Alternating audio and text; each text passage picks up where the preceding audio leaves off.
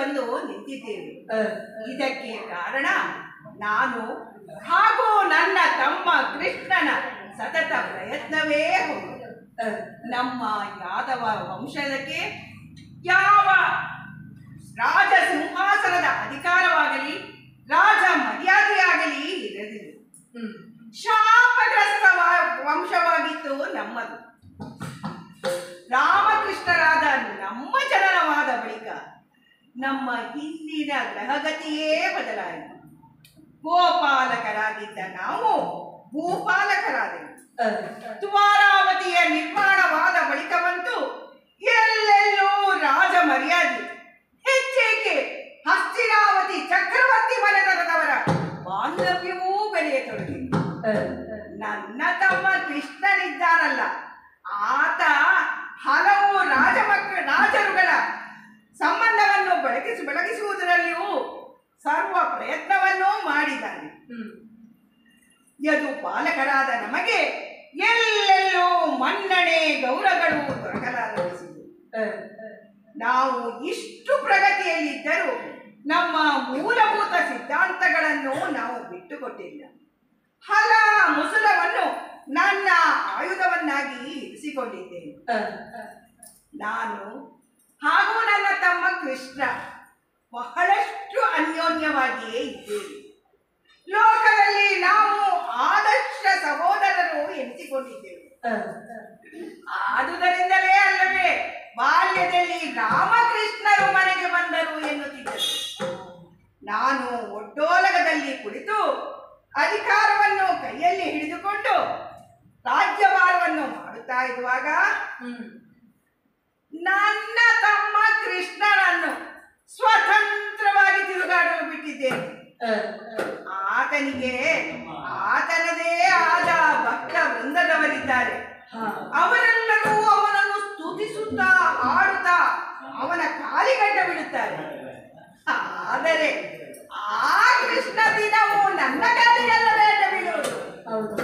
ನನಗೆ ನನ್ನ ತಮ್ಮ ಕೃಷ್ಣನೆಂದರೆ ಬಹಳಷ್ಟು ಪ್ರೀತಿ. ಹಾಗಾಗಿ ಆತನಿಗೆ ಹೇಳಿದ್ದೇನೆ, ದಿನಕ್ಕೆ ಒಂದು ಬಾರಿ ಆದರೂ ನನ್ನನ್ನು ಕಂಡು ಮಾತನಾಡಿಸಿ ಹೋಗಬೇಕೆಂದು. ಎಂದಿನಂತೆ ಒಡ್ಡೋಲಗವನ್ನು ನಡೆಸುತ್ತಾ ಇರುವ ಸಮಯದಲ್ಲಿ ಅದೇನದು ಮಹದಿಯ ನಾದಸ್ವರವು ಕೇಳಿ ಬರುತ್ತಾ ಇದೆಯಲ್ಲ. ನಾರದರು ನನ್ನ ಅರಮನೆಯ ಕಡೆಗೆ ಬರುವಂತೆ ತೋರುತ್ತಾ ಇದೆ. ನಾನೇ ಎದ್ದು ಹೋಗಿ ಅವರನ್ನು ಸ್ವಾಗತಿಸುತ್ತೇನಂತೆ. ನಾರಾಯಣ ನಾರಾಯಣ ದೂರ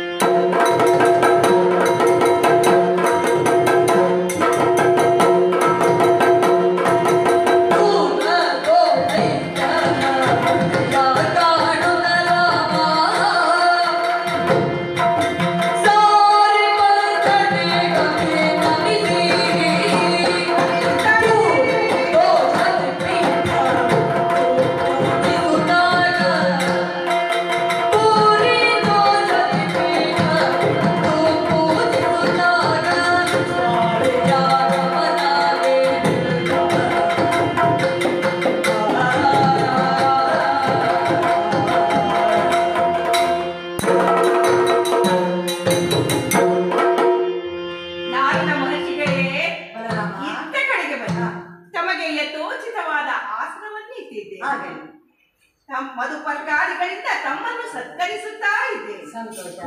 ಮುಖಕ್ಕೆ ಮಂಗಳಾರತಿಯನ್ನು ಬೆಳಗುತ್ತಾ ಇದ್ದೆ.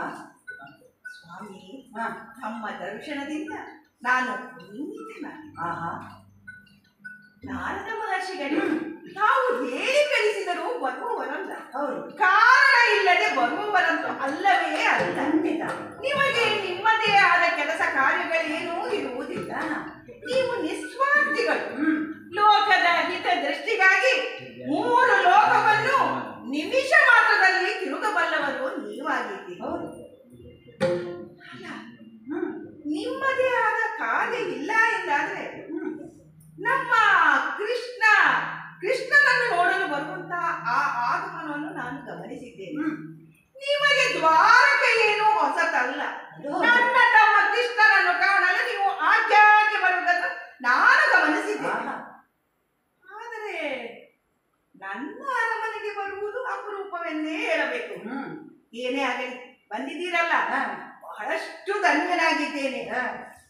ಆದರೆ ನಾರದ ಮಹರ್ಷಿಗಳೇ ಕಾರಣ ಇಲ್ಲದೆ ಬರುವವರಲ್ಲ.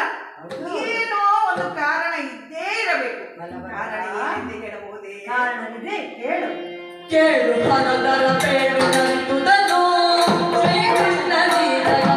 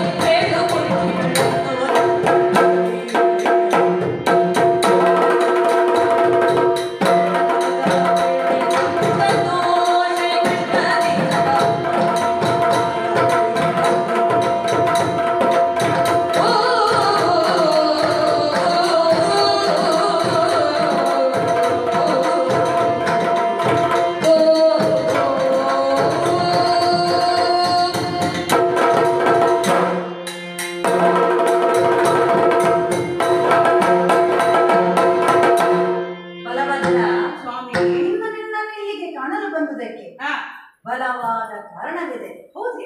ನಿನ್ನ ತಮ್ಮನ ವಿಚಾರವಾಗಿ ತಿಳಿಸುವುದಾದರೆ ಅದು ನಿನ್ನಲ್ಲಿ ಅಲ್ಲದೆ ಇನ್ನು ಯಾರಲ್ಲಿ ಹೇಳಲು ಸಾಧ್ಯ? ನಾವೆಲ್ಲ ತಿಳಿದಂತೆ ಶ್ರೀಕೃಷ್ಣ ಪರಮಾತ್ಮ ಜಗತ್ತಿನ ಉದ್ಧಾರಕ್ಕೆ ಅವತಾರವೆತ್ತಿದ ಜಗತ್ ರಕ್ಷಕನಲ್ಲವೇ? ಹೌದು ಸ್ವಾಮಿ. ಆದರೆ ಅವನು ಮಾಡೋ ಕೆಲಸ ಮಾತ್ರ ತದ್ವಿರುದ್ಧವಾಗಿದೆ. ಎಲ್ಲರೂ ಜಗಳವಾಡುತ್ತಾನೆ. ಹೌದೇ? ಅಲ್ಲದೆ ಎಲ್ಲರ ಹಗೆತನ ದ್ವೇಷಕ್ಕೂ ಕಾರಣನಾಗಿದ್ದಾನೆ. ಜಗತ್ ರಕ್ಷಣೆ ನೆಲೆಯಿರುವವ ಎಲ್ಲರಿಗೂ ಪ್ರೀತಿ ಮಾತನಾಡಿರಬೇಕಲ್ಲ. ಹೌದು, ಎಲ್ಲರಿಗೂ ಆದರ್ಶಪ್ರಾಯನಾಗಿಯೂ ಇರಬೇಕು. ಆದರೆ ಅವನು ಎಲ್ಲರ ನಿಷ್ಠುರವನ್ನು ಕಟ್ಟಿಕೊಂಡಿದ್ದಾನೆ. ಹೌದೇ? ಇದು ಅವನ ವ್ಯಕ್ತಿತ್ವಕ್ಕೆ ಯೋಗ್ಯವೇ ಹೇಳು.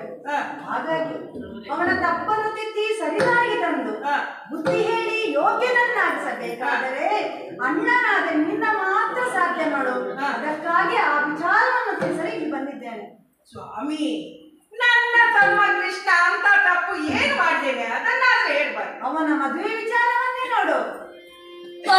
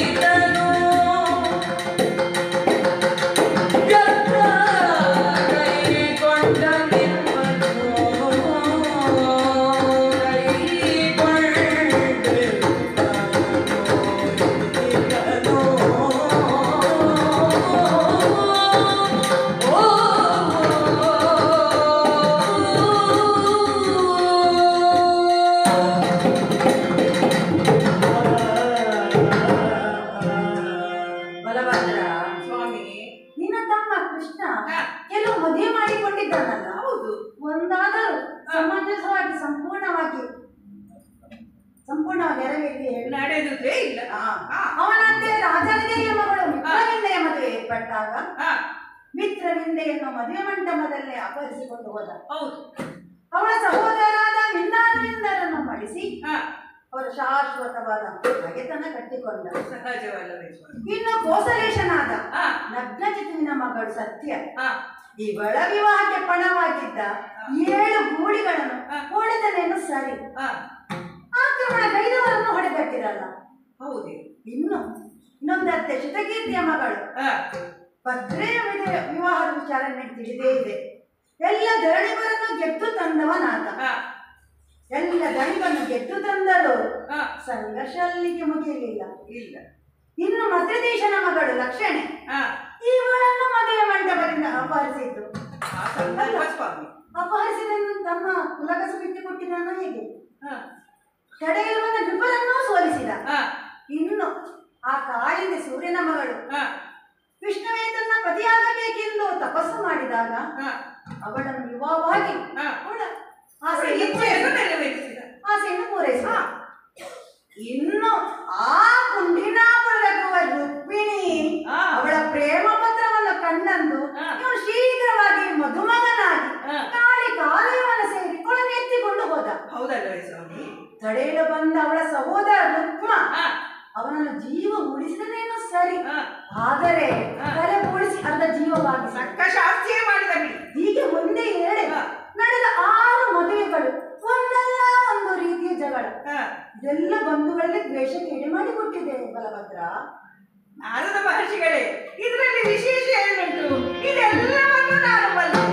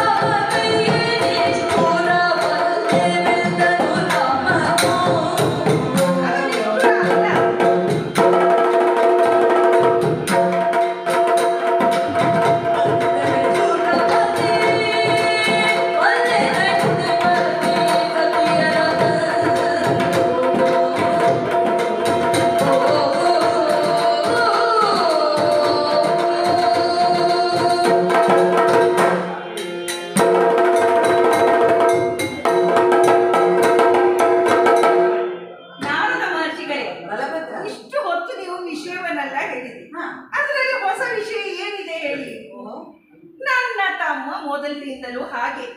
ಆತನು ಊರಿನವರೆಲ್ಲ ಹೇಳಿದ ಕೆಲಸಕ್ಕೆ ಅವು ಮುಂದಾಗುವುದಿಲ್ಲ. ಆತನಿಗೆ ಸರಿ ಎಂದು ಕಂಡರೆ ಮಾತ್ರ ಆ ಕೆಲಸವನ್ನು ಮಾಡ್ತಾರೆ. ಅದು ನಿಷ್ಠುರಕ್ಕೆ ದಾರಿ ಆಗ್ತದೆ, ಹಾಗೆಯೇ ಆಗ್ತದೆ.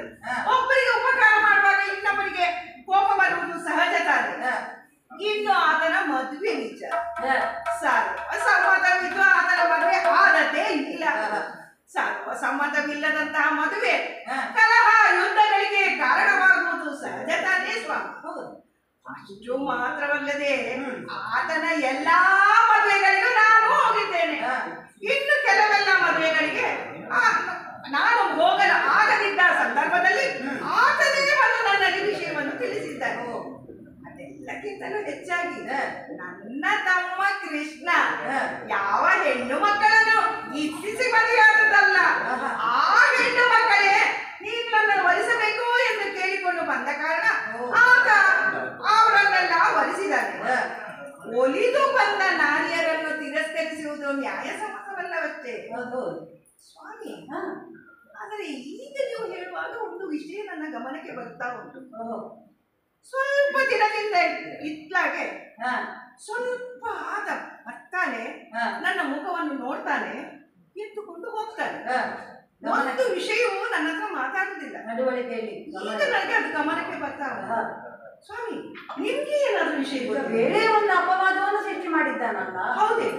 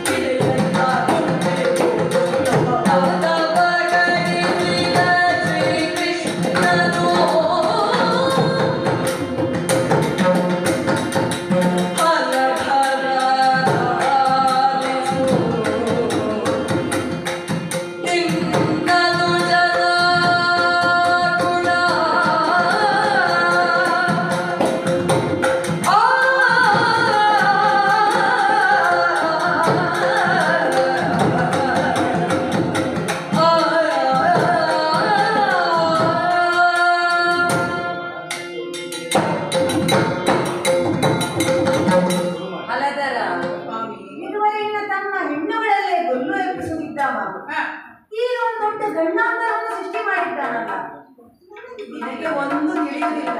ಬೆಳ್ಳಗಿದಾಗ ಹಾಲು ಎಂದು ಮುಗ್ಧ ಮನಸ್ಸು ನಿನ್ನದು. ಹೌದು ಸ್ವಾಮಿ, ಎಲ್ಲ ವಿಷಯ ನಿನಗೆ ಹೇಳುತ್ತಾನೆ, ನೀನು ಹೇಳಿದಂತೆ ಕೇಳುತ್ತಾನೆ.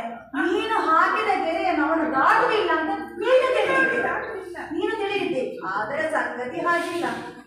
ಈಗ ಒಂದು ದೊಡ್ಡ ಅಪವಾದವನ್ನು ಸೃಷ್ಟಿ ಮಾಡಿದ್ದಾನೆ. ಅದು ಜಗತ್ತಿಗೆ ಗೊತ್ತಿದೆ. ನಿನ್ನವರೆಗೆ ಬಲ ಇಲ್ಲ ಅಂದರೆ ಏನರ್ಥ ಬಲಭದ್ರ? ಮಹರ್ಷಿಗಳೇ, ಯಾವ ವಿಷಯ ನನಗೆ ಗೊತ್ತಿಲ್ಲದೆ ಇದ್ದರು ಯಾಕೆ ಹಿಂದೆ ಮುಂದೆ ಮಾಡಿಲ್ಲ ಹೇಳ್ತಾ ಇದ್ದೀರಿ? ನೇರವಾಗಿ ವಿಷಯವನ್ನು ನನ್ನ ಹತ್ರ ಹೇಳು, ಅದನ್ನೇ ಹೇಳಲು ಬಂದಿದ್ದೇನೆ.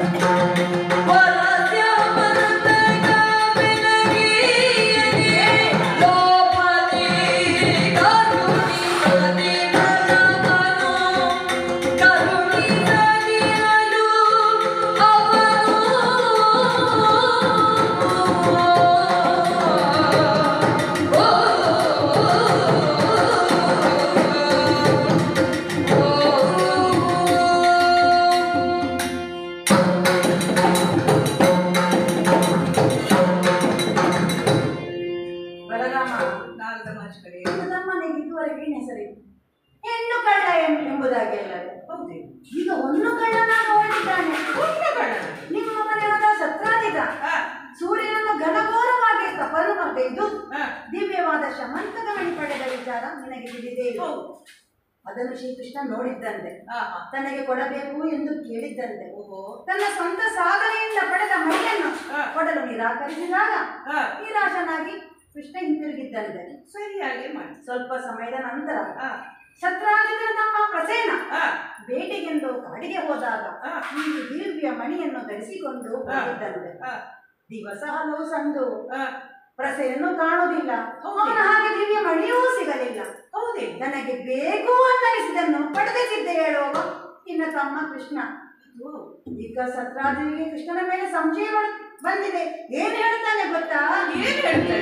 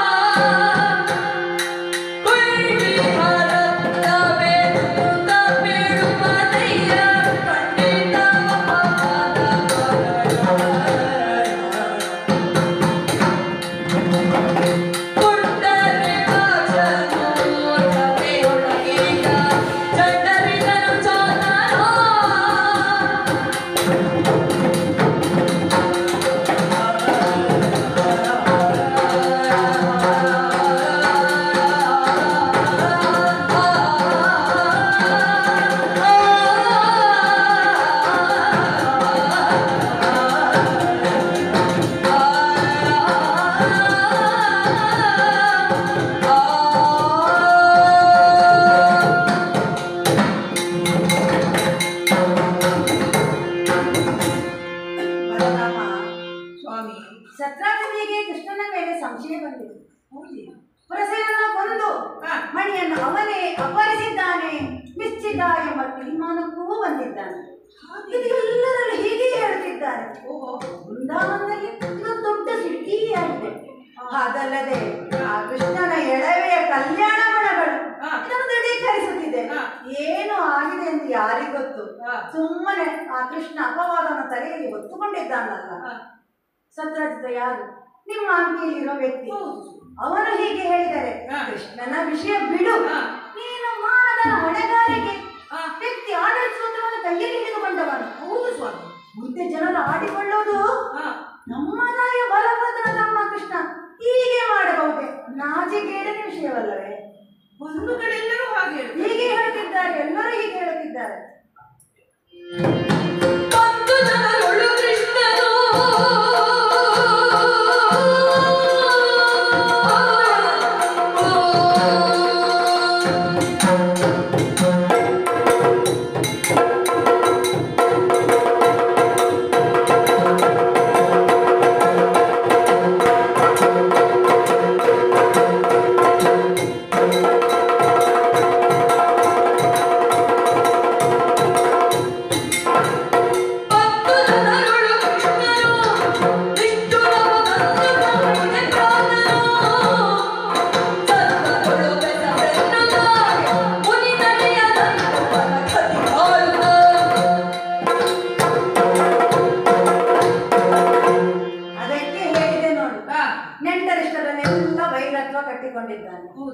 ಲೋಕವೇ ಅವನನ್ನು ದೇವರೆಂದು ಪೂಜಿಸುವಾಗ ಇವನು ಜಗತ್ತಿಗೆ ಆದರ್ಶಪ್ರಾಯನಾಗಿರಬೇಕಲ್ಲ.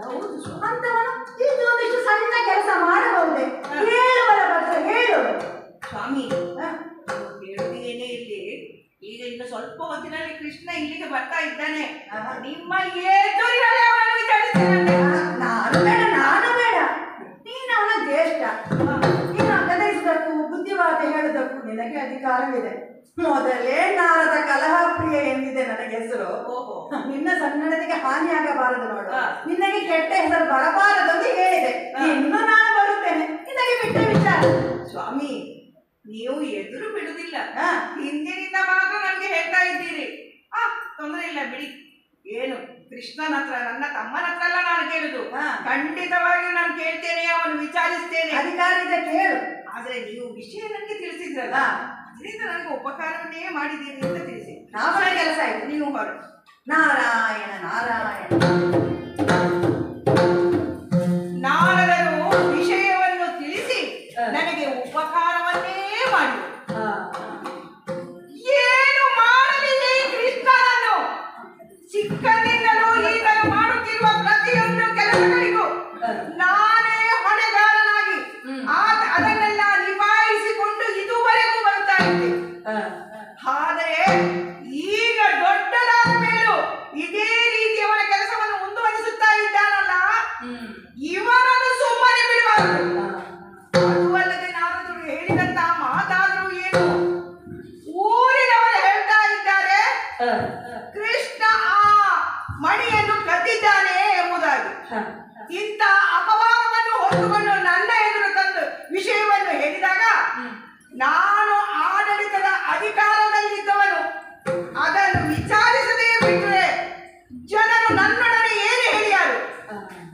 ಬಲರಾಮನಿಗೆ ಕೃಷ್ಣನೆಂದರೆ ಬಹಳಷ್ಟು ಪ್ರೀತಿ, ಹಾಗಾಗಿ ಅವನನ್ನು ವಿಚಾರ ಮಾಡದೆ ಅವನ ಮಾತನ್ನು ನಂಬಿ ಸುಮ್ಮನೆ ಕುಳಿತಿದ್ದಾರೆ ಎಂದು ಹೇಳುತ್ತಿಲ್ಲವೇ? ಹಾಗಾದರೂ ನಾನು ಬಿಡುವುದಿಲ್ಲ. ಆದ್ದರಿಂದ ಎಷ್ಟೇ ಹೊತ್ತಿಗೆ ಬರಲಿ ಈ ಕೃಷ್ಣ, ಅವನನ್ನು ಬೇಡರಿ, ಅವನಲ್ಲಿ ವಿಚಾರವನ್ನು ವಿಚಾರಿಸಿ ಅವನ ವಿಷಯವನ್ನು ತಿಳಿದುಕೊಳ್ಳುತ್ತೇನೆ. ನಾನು ಹೇಳುವುದೆಲ್ಲ ಸರಿ, ಆದ್ರೆ ನನ್ನ ತಮ್ಮ ಕೃಷ್ಣ ಅವನ ಮುಖವನ್ನು ನೋಡಿದೊಡನೆ ನನ್ನ ಈ ಸಿಟ್ಟು ಎಲ್ಲ ಹೋಗಿ ಬಿಟ್ಟದಲ್ಲ. ಏನು ಮಾಡಲಿ? ಸಾಧ್ಯ ಇಲ್ಲ. ಅಂತ ಆಕರ್ಷಕ ಮುಖ ಆತನದು. ಹಾಗಾಗಿ ಇವನಲ್ಲಿ ಸಿಟ್ಟು ಮಾಡದೆ ಸುಮ್ಮನೆ ಕೂತ್ರೆ ಇವನು ಬಾಯಿ ಬಿಡುವವನಲ್ಲ, ಸಿಟ್ಟು ಮಾಡಲೇಬೇಕು. ಹಾಗಾಗಿ ಒಂದು ಉಪಾಯವನ್ನು ಮಾಡ್ತೇನೆ. ಹೇಗಿದ್ದರೂ ಕೃಷ್ಣ ಈ ಬಾಗಿಲಿಂದ ಬರುವುದಲ್ಲ, ಆ ಬಾಗಿಲಿನ ಕಡೆ ಮುಖ ಮಾಡಿಯೇ ಕುಳಿತುಕೊಳ್ಳುವುದಿಲ್ಲ. ನನ್ನ ಮುಖವನ್ನು ತಿಳಿಸಿ ಕುಳಿತುಕೊಳ್ಳುತ್ತೇನೆ, ಅದರ ಮುಖವನ್ನೇ ನೋಡುವುದಿಲ್ಲ. ನೋಡೋಣ ಏನ್ ಮಾಡ್ತಾನೆ.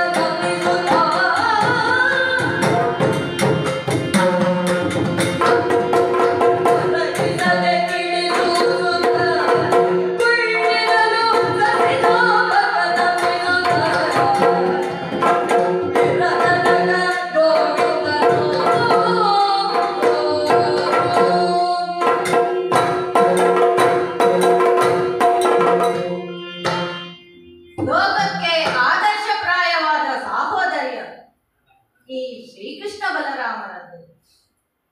ನಾನು ಎಲ್ಲಿಯೇ ಹೋಗಲಿ ಏನೇ ಮಾಡಲಿ ದಿನಕ್ಕೊಂದು ಬಾರಿ ಅಣ್ಣನ ದರ್ಶನ ಆಗಲೇಬೇಕು.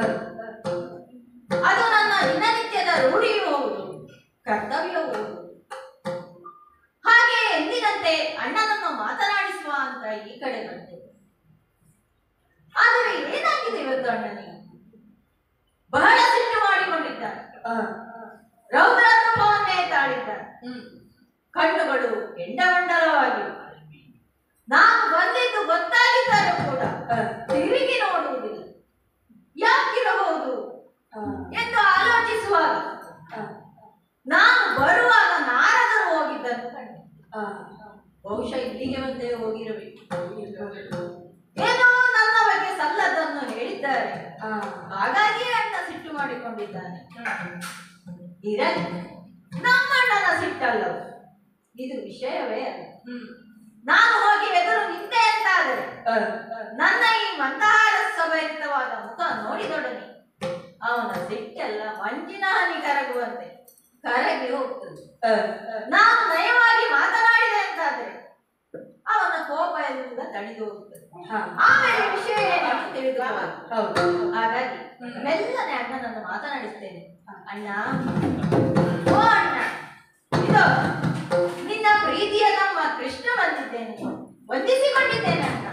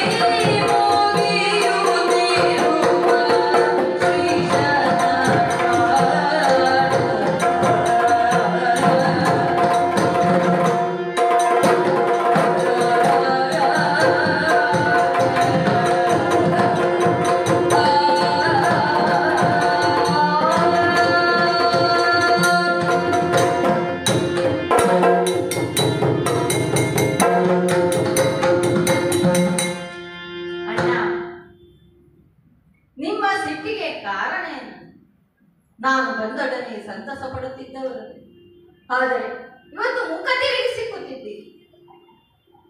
ರಾಜಕೀಯದ ಹೊಣೆ ಹೊತ್ತವನಿ ತಲುಪಿಸಿ ಇರುವುದು ಸ್ವಾಭಾವಿಕವೇ. ನಿನ್ನ ಸಿಟ್ಟಿಗೆ ಕಾರಣ ಏನು ಅಂತ ಹೇಳಿದರೆ ಅದಕ್ಕೆ ಬೇಕಾದ ಪರಿಹಾರವನ್ನು ನಾವು ಕಂಡುಕೊಳ್ಳಬಹುದು. ನಿನ್ನ ಸಮಸ್ಯೆಗೆ ನಾನು, ನನ್ನ ಸಮಸ್ಯೆಗೆ ನೀನು, ಒಬ್ಬರಿಗೊಬ್ಬರು ಸಹಕರಿಸುವುದೇ ಕ್ರಮವಲ್ಲವೇ? ಎಷ್ಟೋ ಸಲ ನಮಗೆ ಸಮಸ್ಯೆಗಳು ಎದುರಾದಾಗ ಅದಕ್ಕೆ ಪರಿಹಾರ ಕಂಡುಕೊಂಡು ಸುಖಾಂತ್ಯವಾಗುವಂತೆ ನೀನು ಮಾಡಲಿಲ್ಲವೇ ಅಣ್ಣ. ಆದರೆ ಇವತ್ತಿನ ಈ ತೆರನಾದ ಸಿಟ್ಟು ನಾನು ಇದುವರೆಗೆ ಕಂಡವನ. ನಿಮಗೆ ಇಷ್ಟು ಸಿಟ್ಟು ಬರಬೇಕಾದರೆ ಏನೋ ವಿಷಯ ಗಂಭೀರವೇ ಇರಬೇಕಂತ. ಹೇಳಿ ಅಣ್ಣ, ಏನಾಯ್ತು? ಯಾಕೆ ಇರುತ್ತಿದ್ದರೆ ನೀವು ಕಾಲಲ್ಲಿ ತೋರಿದನ್ನು ಶಿರದಲ್ಲಿ ಧರಿಸಿ ಮಾಡುವನಲ್ಲವೇ ನಾನು? ಹೇಳಿ ಅಣ್ಣ. ಏಕೆ ನಮ್ಮ ಅನ್ವಯದಲ್ಲಿ ಹುಟ್ಟಿದೆ?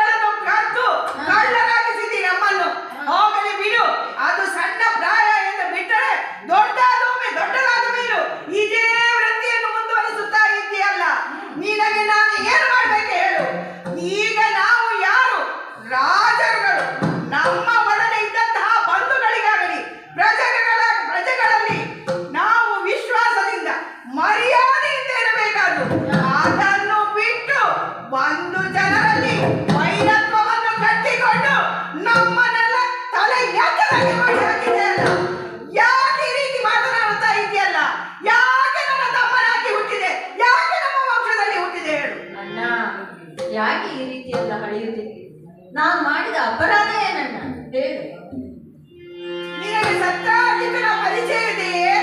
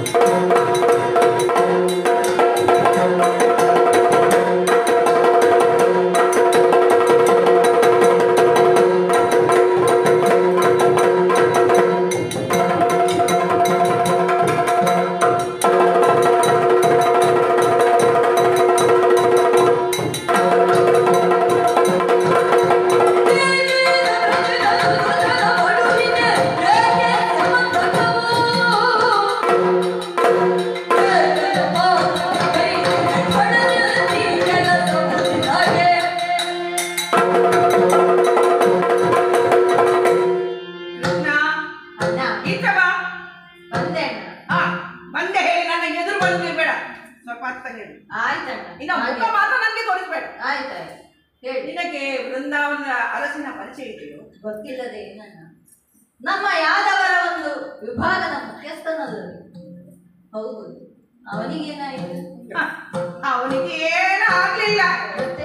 ಆತ ಸೂರ್ಯದೇವನನ್ನು ಕುರಿತು ಉಗ್ರವಾದ ತಪಸ್ಸನ್ನು ಮಾಡಿ ಒಂದು ಮನೆಯನ್ನು ಪಡೆದಿದ್ದಾನಂತೆ. ಆ ವಿಚಾರ ನಿನಗೆ ಗೊತ್ತಿದೆಯೋ? ಅಣ್ಣ, ಗೊತ್ತಿಲ್ಲದೆ ಇಡೀ ಊರಿಗೆ ಗೊತ್ತಿರುವ ವಿಷಯ. ಭಕ್ತಿಯಿಂದ ಪೂಜಿಸಿ ಪ್ರಾರ್ಥಿಸಿದರೆ ದಿನಕ್ಕೆ 8 ಮಣ ಬರ ಹೊನ್ನು ಕೊಡುವುದಂತೆ. ನಿನಗೆ ಗೊತ್ತಿಲ್ಲವೋ? ಊರಿನ ಎಲ್ಲಾ ವಿಚಾರ ನಿನಗೆ ಗೊತ್ತೇ ಉಂಟು. ನೀಗ ಇನ್ನೂ ಕೇಳ್ತಾ ಇದ್ದೇನೆ. ಆ ಮನೆಯನ್ನು ಆತ ಪಡೆದುಕೊಂಡ ಬಳಿಕ ಆ ಮನೆಯನ್ನು ನೋಡಬೇಕೆಂಬ ಆಸೆಯಿಂದ ನೀನು ಸತ್ರಾಜಿತನ ಬಳಿಗೆ ಹೋಗಿದ್ಯಂತೆ. ಹೌದು. ಆ ಮನೆಯನ್ನು ನೀನು ನೋಡಿದು ಮಾತ್ರ ಅಲ್ಲ, ಅದನ್ನು ನೀನು ನಿನಗೆ ಬೇಕೆಂದು ಕೇಳಿದೆ ಅಂತೆ. ಹೌದಾ? ತನ್ನ ಸ್ವಂತ ಪ್ರಯತ್ನದಿಂದ ಸಿಕ್ಕಿದಂತಹ ಆ ಮಣಿಯನ್ನು ಆತ ನಿನಗೆ ಕೊಡಲು ಒಪ್ಪಲಿಲ್ಲ. ಹೌದು. ಆದ್ದರಿಂದ ಬೇಸರಗೊಂಡಂತಹ ನೀನು ಹಿಂದೆ ಬಂದಂತೆ. ಆ ಬಳಿಕ ಆತನ ತಮ್ಮ ಪ್ರಸೇನ ಆ ಮಣಿಯನ್ನು ಧರಿಸಿಕೊಂಡು ಕಾಡಿಗೆ ಹೋಗಿದ್ದಂತೆ. ಓಹೋ, ನೀನು ಅದೇ ಸಂದರ್ಭವನ್ನು ಕಾದಿದ್ದಿ ಕಾಣ್ತದೆ. ಅವನ ಹಿಂದೆ ಹೋಗಿ ಅವನನ್ನು ಕೊಂದು ಆ ಮಣಿಯನ್ನು ನೀನು ಅಪಹರಿಸಿದ. ಇದು ನಾನು ಹೇಳುದಲ್ಲ, ಊರಿನವರೆಲ್ಲ ಹೇಳ್ತಾ ಇದ್ದಾರೆ. ಹಾಗಾಗಿ ಯಾಕೆ ನಿನಗೆ ಆ ಮಣಿ ಬೇಕಿತ್ತು? ಯಾಕೆ ಪ್ರಸೇನನನ್ನು ಕೊಂದೆ ಹೇಳು. ಅಣ್ಣ, ಪ್ರಸೇನ ನಾನು ಕೊಲ್ಲಿಲ್ಲ ಅಣ್ಣ. ಅರಿಯೇ, ನಾನು ಅರಿಯೇ. ಅರಿಯೇ ಪ್ರಸೇನ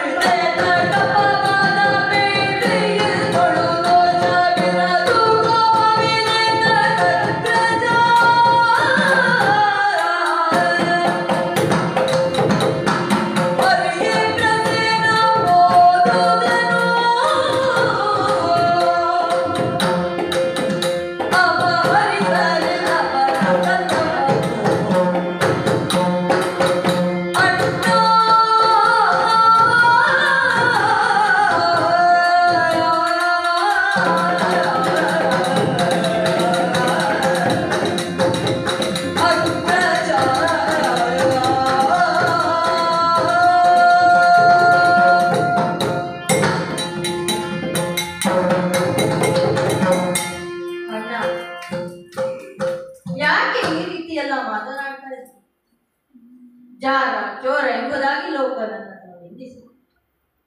ಆದರೆ ನಿನ್ನ ತಮ್ಮ ಕೃಷ್ಣ ಹೀಗೆ ಕಾರಣವಿಲ್ಲದೆ ಯಾರನ್ನಾದರೂ ಕೊಲ್ಲುವವನು. ನಿನಗೆ ತಿಳಿದಿದೆ, ಎಷ್ಟೋ ಜನ ದುಷ್ಟರನ್ನು ನಾನು ಸಂಹಾರ ಮಾಡಿದ್ದಿದೆ. ಶಿಷ್ಟರನ್ನು ಯಾವತ್ತಾದರೂ ಕೊಂದಿದ್ದೇನೆಯೋ ಹೇಳಿ. ಸತ್ರಾಯುಧನಲ್ಲಿ ನಾ ಮಣಿಯನ್ನು ಕೇಳಿದ್ದು ಅವನು ಕೊಡುವುದಿಲ್ಲ. ಅಲ್ಲಿಂದ ನಾನು ಹಿಂತಿರುಗಿ ಬಂದೆ. ಮುಂದೆ ಪ್ರಸೇನ ಅದನ್ನು ಧರಿಸಿದ್ದು ಕಾಡಿಗೆ ಹೋದನು. ಯಾವ ವಿಷಯವೂ ನನಗೆ ತಿಳಿದಿಲ್ಲ. ನಾನು ಈ ವಿಷಯದಲ್ಲಿ ನಿರಪರಾಧಿ. ಇದು ನನ್ನ ಮೇಲೆ ಬಂದ ವ್ಯಥಾ ಅಪವಾದವಾಗಿದೆ. ಅಣ್ಣ, ಈ ರೀತಿ ಅಪವಾದ ಭರಿಸುವುದು, ನೀನು ಈ ರೀತಿ ಕೋಪ ಮಾಡಿಕೊಳ್ಳುವುದು ಸರಿಯೇ ಅಣ್ಣ? ಹೇಳಣ್ಣ. ಸಾಕು, ಮುಚ್ಚಬಾಯಿ.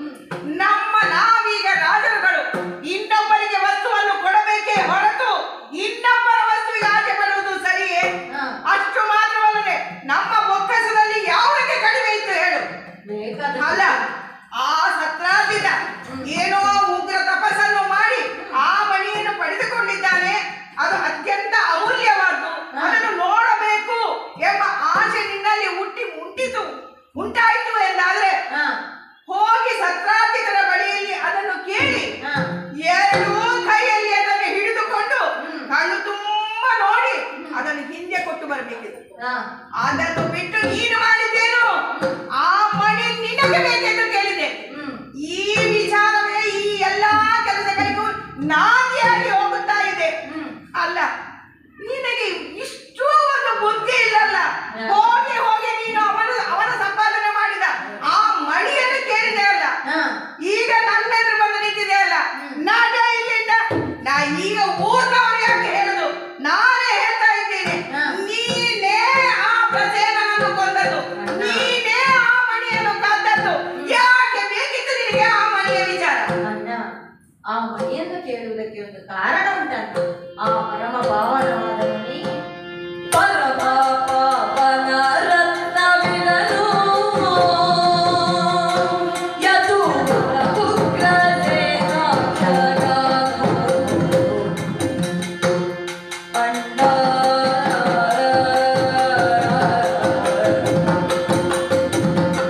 ಅಣ್ಣ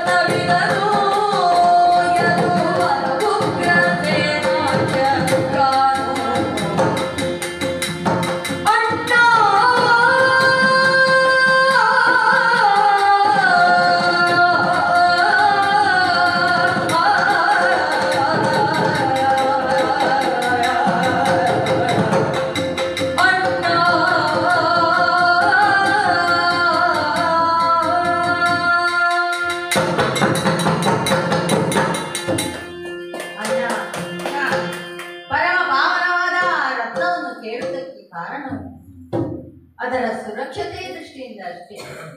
ಸಕಲ ಯಾದವ ಕುಲಕ್ಕೆ ರಾಜಶ್ರೇಷ್ಠನಾಗಿರುವ ನಮ್ಮಜ್ಜ ಉಗ್ರಸೇನ ಮಹಾರಾಜನ ವಶದಲ್ಲಿರುವುದೇ ಸೂಕ್ತ ಎಂಬ ಕಾರಣಕ್ಕಾಗಿ ನಾನು ಕೇಳಿದೆ. ಅತ್ಯಮೂಲ್ಯವಾದ ರತ್ನ ಎಂದಾದ ಮೇಲೆ ಅದೊಂದು ವಿಧಿ ಇದ್ದಂತೆ ಅದು. ನಮ್ಮ ಆಳ್ವಿಕೆಗೆ ಒಳಪಟ್ಟ ಭೂಪ್ರದೇಶದಲ್ಲಿ ಎಲ್ಲಿಯಾದರೂ ಒಂದು ನಿಧಿ ಸಿಕ್ಕಿತು ಅಂತಾದರೆ ಅದನ್ನು ಆ ಪ್ರದೇಶದ ರಾಜ ಅಥವಾ ಯಜಮಾನನಿಗೆ ತಲುಪಿಸುವುದು ರೂಢಿಯಲ್ಲವೇ ಅಣ್ಣ? ಅಲ್ಲ, ನೀನು ಹೇಳ್ತಾ ಇದ್ದಿ ಭೂಮಿಯಲ್ಲಿ ಸಿಕ್ಕಿದ ನಿಧಿಯನ್ನು ರಾಜನಿಗೆ ಕೊಡ್ಬೇಕು. ಸರಿ, ಒಪ್ಪಿದೆ. ಆದರೆ ಇದು ಭೂಮಿಯಲ್ಲಿ ಸಿಕ್ಕಿದ ನಿಧಿಯೇ ಅಲ್ಲಲ್ಲ. ಅದರ ಸ್ವಂತ ಸಾಧನೆಯುವ ಆ ಮಣಿಯನ್ನು ನೀನು ಕೇಳಿದ ಅಣ್ಣ, ಭೂಪ್ರದೇಶದಲ್ಲ ಸಿಕ್ಕ ನಿಧಿಯಷ್ಟೇ ಸಮಾನವಾದದ್ದು ನಮ್ಮ ಈ ಅತ್ಯಮೂಲ್ಯವಾದ ರತ್ನ ಎಂಬ ಕಾರಣಕ್ಕಾಗಿ ಹೇಳಿದೆ ಅಷ್ಟೇ. ಅದರ ಸಂರಕ್ಷಣೆಯ ಹೊಣೆ ರಾಜನಿಗಲ್ಲದೆ ಸಾಮಾನ್ಯರಿಂದ ಅದು ಸಾಧ್ಯವಿಲ್ಲ. ಅಲ್ಲದೆ ಕ್ಷಾಮ ತಲೆದೋರಿದಾಗ ಸೂರ್ಯದೇವನನ್ನು ಪ್ರಾರ್ಥಿಸಿ ಪಡೆದಂತಹ ಮಣಿ ಕ್ಷಾಮ ನಿವಾರಣೆಯಾಗಿ ಸಮೃದ್ಧಿ ಹೊಂದಿದ ಮೇಲೂ ಅವನು ಅದರಿಂದ ಧನವನ್ನು ಪಡೆಯುತ್ತಾನೆ ಎಂದಾದರೆ ಅದು ಅವನ ಲೋಭ ಅಂತ ಅನಿಸಿಕೊಳ್ಳುತ್ತದೆ. ಆ ಲೋಭದಿಂದಲೇ ಸತ್ರಾಜಿತನಿಗೆ ಅದನ್ನು ಕೊಡುವುದಿಲ್ಲ ಅಂತ ಹೇಳಿದ್ರು. ಮತ್ತೆ ಪ್ರಸೇನ ಅದನ್ನು ಧರಿಸಿದ್ದು ಕಾಡಿಗೆ ಹೋದದ್ದು ಈ ವಿಷಯ ನೀನು ಹೇಳಿದ ಮೇಲೆ ನನಗೆ ಗೊತ್ತಾದದ್ದಣ್ಣ. ಈ ವಿಷಯದಲ್ಲಿ ನಾನು ನಿರಪರಾಧಿ. ನಮ್ಮಣ್ಣ, ನಂಬು ನನ್ನ. ಸಾಕು, ಈಗ ಪ್ರಾಮಾಣಿಕ ಯಾರ ಜೋಳಗಳ ಎಲ್ಲ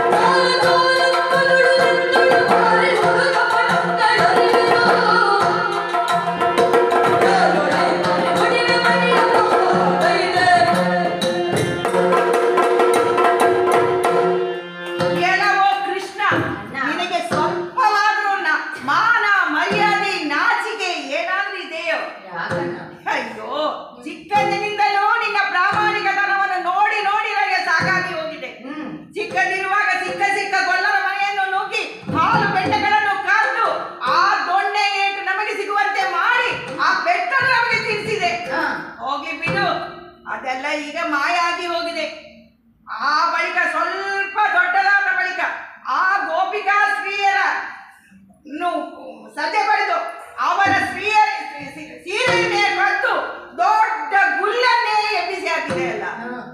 ಆ ಬಳಿಕ ನಾನು ನಿನಗೆ ಸ್ವಲ್ಪ ಸಾಲಿಗೆ ಕೊಟ್ಟದ್ದು ಹೆಚ್ಚಾಯ್ತು ಕಾಣ್ತದೆ. ಯಾಕೆ? ಆ ಬಳಿಕ ಹೆಣ್ಣು ಮಕ್ಕಳನ್ನೇ ಕದ್ದುಗಳನ್ನು ಪ್ರಾರಂಭಿಸಿದೆ. ನಾನು ನಿನ್ನ ಜೊತೆಯಲ್ಲಿದ್ದೆ ನೋಡು, ನಿನಗೆ ಬಹಳ ಸಾರಿಗೆ ಬೆಳೆದಿದೆ. ಅದನ್ನೇ ಮುಂದುವರಿಸುತ್ತಾ ಈಗ ಒಂದು ಕಳ್ಳನಾಗಲು ಹೊರಟಿದ್ಯಲ್ಲ.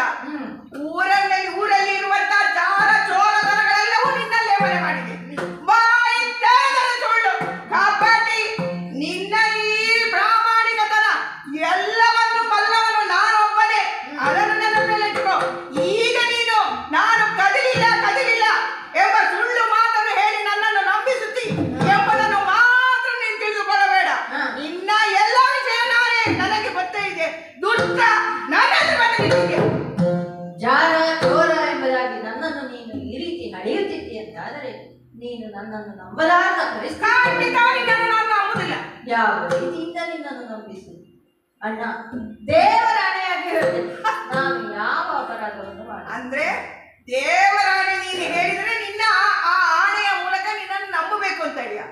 ನೀನೇ ದೇವರು ಅಂತ ಹೇಳಿ ಇದ್ದ ಕಡೆಗೆಲ್ಲ ಹೋಗ್ತಾ ಇದ್ದಿ. ನಿನ್ನ ದೇವರಾಣೆ ನಾನು ನಂಬಿಕೆ, ನಾನು ನಂಬುದಿಲ್ಲ. ಅಣ್ಣ, ನಿನ್ನ ಆಣೆ. ನನ್ನಾಣೆ ನೀನು ಸುಳ್ಳು ಹೇಳಿ ನನ್ನನ್ನು ಬೇಗ ಆಚೆ ಕಳಿಸಿದ್ರೆ ನೀನು ಇಲ್ಲಿ ಕುಳ್ಕೊಳ್ಬಹುದು ಅಂತ ಹೇಳಿಯ. ಖಂಡಿತ ಇಲ್ಲ, ನನ್ನಾಣೆ ಹೇಳ್ಬೇಡ. ಬೇಡ ಬಿಡು, ನನ್ನ ಆಣೆಗೂ ನಾನು ಯಾವ ಅಪರಾಧವನ್ನು ಮಾಡಿದೆ? ನಿನ್ನಾಣೆ ಚಾರ ಚೋರ ಸುಳ್ಳ ಈ ನಿನ್ನ ಆಣೆಯನ್ನು ನಾನು ನಂಬಬೇಕು. ನೀನೊಬ್ಬ ಸಭ್ಯ ಅಂತ ಹೇಳಿ ತೋರಿಸಿದ್ರೆ ಮಾತ್ರ ನಿನ್ನ ಆಣೆ ನಂಬ್ತೇನೆ. ಎಲ್ಲಿ ನೀನು ಸಭ್ಯನೇ ಅಲ್ಲ, ನಿನ್ನ ಆಣೆಯನ್ನು ನಾನು ನಂಬುದಿಲ್ಲ. ಸರಿ, ಯಾವ ರೀತಿಯಲ್ಲಿ ಹೇಳಿದರೂ ನೀನು ನಾನು ನಂಬುವುದೇ ಇಲ್ಲ ನಿನ್ನನ್ನು. ಹಾಗಾಗಿ ನನಗಿರುವುದು ಒಂದೇ ದಾರಿ. ಅಣ್ಣ, ಜನನಿ ಜನಕರಾಣೆಯಾಗಿರು. ಜನನಿ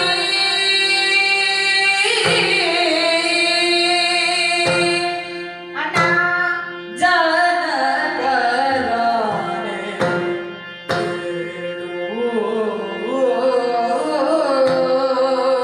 ಕೇಳಣ್ಣ. ಜನನಿ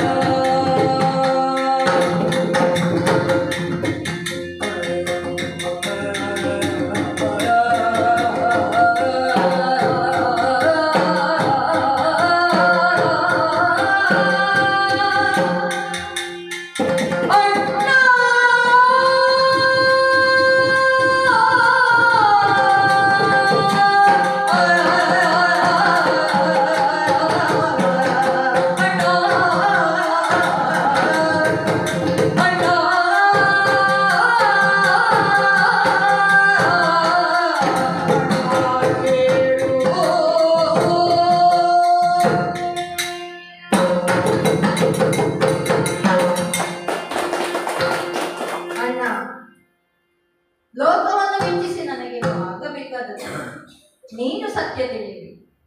ನೀನು ಸತ್ಯ ತಿಳಿಯಬೇಕು ಅಂತಾದರೆ ನನಗಿರುವುದು ಒಂದೇ ಇಲ್ಲ. ಅಣ್ಣ, ಹೆತ್ತ ತಂದೆ ತಾಯಿಗಳ ಮೇಲೆ ಆಣೆ ಇಟ್ಟು ಹೇಳಿದರೆ ಅದು ನಿತ್ಯ ಸತ್ಯವಲ್ಲ. ಅದನ್ನಾದರೂ ನೀನು ನಂಬುತ್ತೀಯೋ ಎಂದು ಕೇಳಲಿ. ತಂದೆ ವಸುದೇವ, ತಾಯಿ ದೇವಕಿ ದೇವಿಯರ ಆಣೆಯಾಗಿಯೂ ಹೇಳುತ್ತೇನೆ, ಪ್ರಸೇದನ ವಿಷಯವಾಗಲಿ ಮಣಿಯ ವಿಷಯವಾಗಲಿ ನನಗೆ ತಿಳಿದಿಲ್ಲ ಅಣ್ಣ, ತಿಳಿದಿಲ್ಲ. ನನ್ನನ್ನು ನಂಬು. ತಮ್ಮ ಕೃಷ್ಣ, ಏನು ಹೇಳಿದೆ ನೀನು? ಯಾರ ಮೇಲೆ ಆಣೆ? ತಂದೆ ತಾಯಿಯರ ಆಣೆ. ತಂದೆ ತಾಯಿಯಂದಿರ ಮೇಲಿನ ಆಣೆ. ಇದನ್ನೇ ಈಗ ನಾನು ನಿನ್ನನ್ನು ನಂಬ್ತಾ ಇದ್ದೇನೆ. ಯಾರು ತಂದೆ ತಾಯಿಯಂದಿರ ಮೇಲೆ ಸುಳ್ಳು ಸುಳ್ಳು ಆಣೆಗಳನ್ನು ಹಾಕುವುದೇ ಇಲ್ಲ ಅಲ್ಲವೇ? ಹಾಗಾಗಿ ಈ ನಿನ್ನ ಆಣೆಯನ್ನು ನಾನು ನಂಬಿದ್ದೇನೆ. ತಮ್ಮ, ಬೇಸರಿಸಿದೆಯಾ ಅಣ್ಣ? ಈ ರೀತಿಯ ಈ ಪರಿಸ್ಥಿತಿ, ಇಲ್ಲಿಯ ವಾತಾವರಣ ನನಗೆ ಈ ರೀತಿಯ ಕೋಪವನ್ನು ತರಿಸಿತು. ನಾರದರು ಬಂದು ನಿನ್ನ ಬಗ್ಗೆ ಹೇಳಿದಾಗ ನನಗೆ ಅದನ್ನು ನಂಬಲು ಕಷ್ಟವಾದರೂ ಪ್ರಜೆಗಳಿಗೆ ಬೇಕಾಗಿ ನಿನ್ನ ಬಾಯಿಂದ ಸತ್ಯವನ್ನು ಹೊರಡಿಸಬೇಕು ಎಂಬುದಾಗಿ ತಿಳಿದುಕೊಂಡು ನಿನ್ನಲ್ಲಿ ಈ ರೀತಿ ಸಿಟ್ಟನ್ನು ಮಾಡಿದೆ. ಆದರೆ ನೀನು ಎಂತವನು, ನೀನು ಯಾವ ರೀತಿ ಎಂಬುದು ಈ ಅಣ್ಣ ಬಲರಾಮನಿಗೆ ಗೊತ್ತಾಗದೇ ಹೋಗಿದೆ. ಆದ್ದರಿಂದ ನೀನು ಒಂದು ಕೆಲಸವನ್ನು ಮಾಡಬೇಕು. ಹೇಳಣ್ಣ.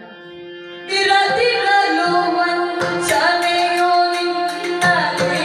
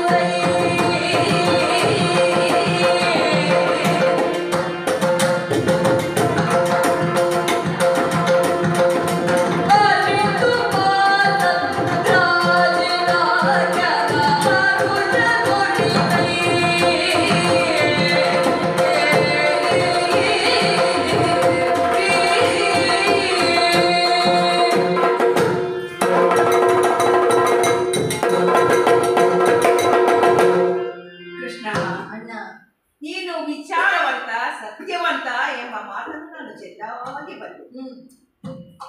ಈಗ ನಿನಗೆ ಬಂದಂತ ಅಪವಾದ ಲೋಕಮುಖದಿಂದ ಬಂದಿದೆ. ಹಾಗಾಗಿ ಅದಕ್ಕಾಗಿ ನಿನ್ನ ಬಾಯಲ್ಲಿ ಸತ್ಯವನ್ನು ಹೊರಡಿಸುವುದಕ್ಕಾಗಿ ಈ ರೀತಿಯ ಕೋಪದಿಂದ ನಿನ್ನನ್ನು ವಿಚಾರಿಸಿ ನೀನು ಎಂತವನು ಎಂಬುದು ನಾನು ಈ ಅಣ್ಣ ಬಲರಾಮ ಅದೇದೇ ಹೋದೆ. ಆದರೆ ಈಗ ನಿನ್ನಲ್ಲಿ ಬಂದಂತ ಅಪವಾದ ಅದು ಅಂತಿಂತ ಅಪವಾದವಲ್ಲ. ನಾನು ನಿನ್ನ ಮೇಲೆ ಹಾಕಿದ ಅಪವಾದವಲ್ಲ, ಊರಿನಿಂದ ಬಂದಂತ ಅಪವಾದ. ಆ ಅಪವಾದವನ್ನು ನೀನೇ ಹೋಗಲಾಡಿಸಿ ಅದರ ಸತ್ಯತೆಯನ್ನು ತಿಳಿಸಬೇಕಾಗಿದೆ. ಆದ್ದರಿಂದ ಈಗಿಂದೀಗಲೇ ನೀನು ಆ ಪ್ರಸೇನ ಎಲ್ಲಿಗೆ ಹೋಗಿದ್ದಾನೆ, ಆ ಮಣಿಯನ್ನು ಧರಿಸಿಕೊಂಡಿದ್ದಾನೆ, ಆ ಮಣಿ ಸಮೇತವಾಗಿ ಪ್ರಸೇನ ಎಲ್ಲಿ ಹೋಗಿದ್ದಾನೆ ಎಂಬುದನ್ನು ಕಂಡು ಹಿಡಿದು ಅವನನ್ನು ಕರೆದುಕೊಂಡು ಹಿಂತಿರುಗಿಸಿ ಬರಬೇಕು. ಒಂದು ಪಕ್ಷ ಆತ ಸತ್ತಿದ್ದಾನೆ ಎಂದಾದ್ರೆ ಆತನ ಶವವಾದರೂ ಕಾಣ ಸಿಗಬೇಕಾಗಬೇಕು.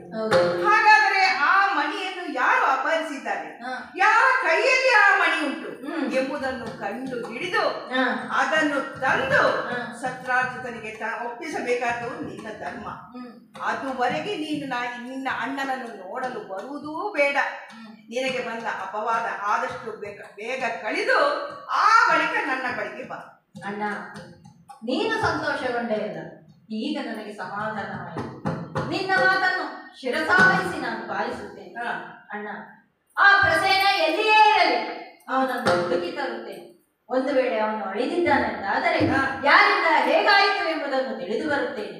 ಆ ಶಮಂತಕ ಮಣಿ ಎಲ್ಲಿಯೇ ಇರಲಿಲ್ಲ, ಅದನ್ನು ಹುಡುಕಿ ತಂದು ಸತ್ರಾಜಿತನಿಗೆ ಒಪ್ಪಿಸದೆ ನಾನು ವಿರಮಿಸೆನು ಅಣ್ಣ. ಇದು ಸತ್ಯ ಅಣ್ಣ. ವಂದಿಸಿಕೊಂಡಿದ್ದೇನೆ, ಆಶೀರ್ವಾದ ಮಾಡಿ ಕಳುಹಿಸು. ತಮ್ಮ ಕೃಷ್ಣ, ನೀನು ಕೈಗೊಂಡಂತಹ ಆ ಕೆಲಸ ಆದಷ್ಟು ಶೀಘ್ರದಲ್ಲಿ ಕೂಡುವಂತಾಗಿ, ನಿನಗೆ ಬಂದಂತ ಅಪವಾದ ಹೋಗುವಂತಾಗಿ, ನನ್ನ ಬಳಿಗೆ ಆದಷ್ಟು ಬೇಗ ಬರುವಂತೆ ಮಾಡು. ಹೋಗು, ನಿನ್ನ ಕೆಲಸದಲ್ಲಿ ಜಯವಾಗಲಿ. ಹಾಗೆ ಅಣ್ಣನಿಂದ ಬೀಳ್ಕೊಂಡಿದ್ದಾರೆ.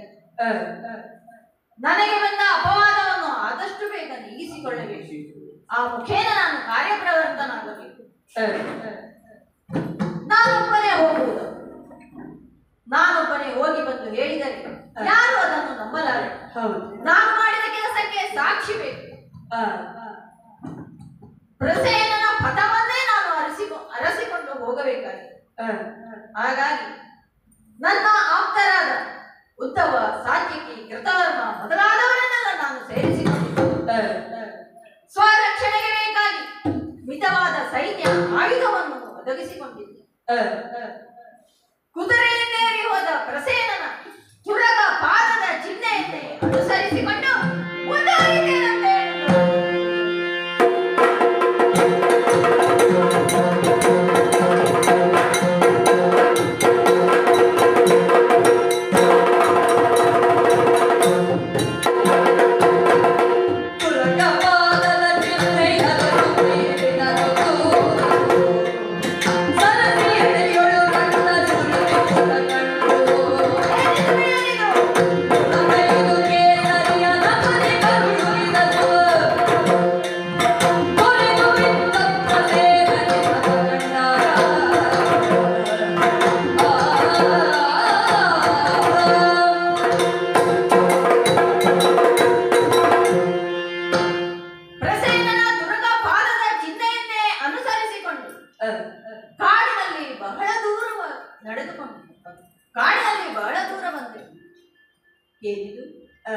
ಇಲ್ಲಿ ನದಿಯ ಬಳಿಯಲ್ಲಿ ಅಲ್ಲಲ್ಲಿ ರಕ್ತ ಹೆಪ್ಪುಗಟ್ಟಿದ ಕಲೆ. ಏನು ಏನು ದೂರದಲ್ಲಿ ಪ್ರಸೇನ ಸತ್ತು ಬಿದ್ದಿದ್ದ. ಯಾರೊಂದು ದುರಗೈದು ಹತನಾಗಿರಬಹುದೆಂದು ಹತ್ತಿರ ಹೋಗಿ ನೋಡಿದರೆ ಏನು ಮೈ ಮೇಲೆ ಮುಖದ ಮೇಲೆಲ್ಲ ಪರಚಿದ ಗಾಯ. ಏನು ಮೃಗರಾಜನಾದ ಸಿಂಹದ ನಖದ ಗುರುತಲ್ಲವೇ? ಹಾಗಾದರೆ ಪ್ರಸೇನ ಸಿಂಹದಿಂದ ಹತನಾದನೆ. ಸುತ್ತಲೂ ನೋಡಿದರೆ ಮಣಿ ಕಾಣುತ್ತಿಲ್ಲ. ಮಣಿಯನ್ನು ಹುಡುಕಬೇಕೆಂದಾದರೆ ಸಿಂಹದ ಹೆಜ್ಜೆಯ ಗುರುತನ್ನೇ ಅನುಸರಿಸಿಕೊಂಡು ಮುಂದುವರಿಯಬೇಕಲ್ಲ.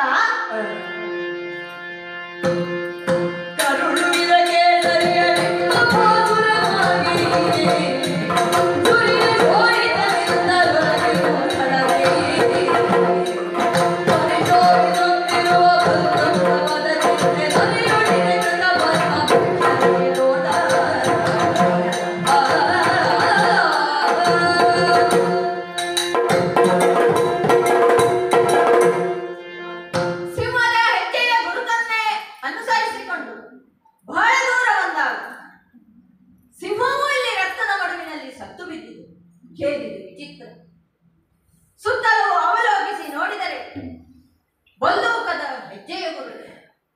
ಹಾಗಾದರೆ ಕಾಡಿನ ರಾಜನಾದಂತಹ ಸಿಂಹವನ್ನು ಬಲ್ಲೂಕವು ಕೊಂದಿದ್ದೆ.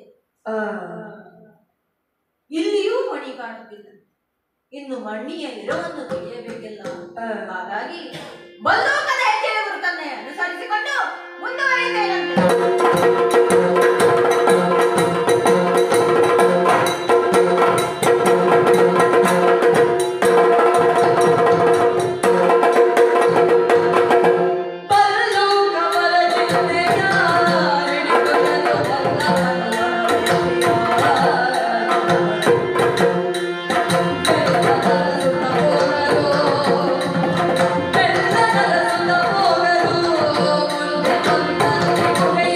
Hey,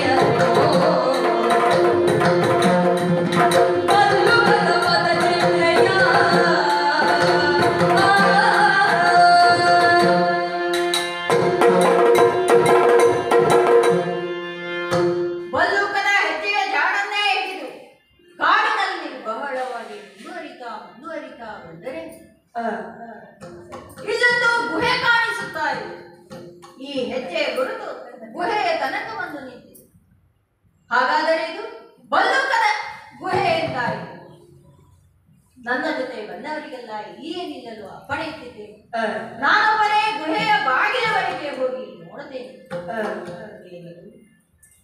ಗುಹೆಯ ಒಳಗಡೆ ಎಲ್ಲ ಪ್ರಕಾಶಮಾನವಾಗಿ ಬೆಳಗುತ್ತಾ ಇದೆ.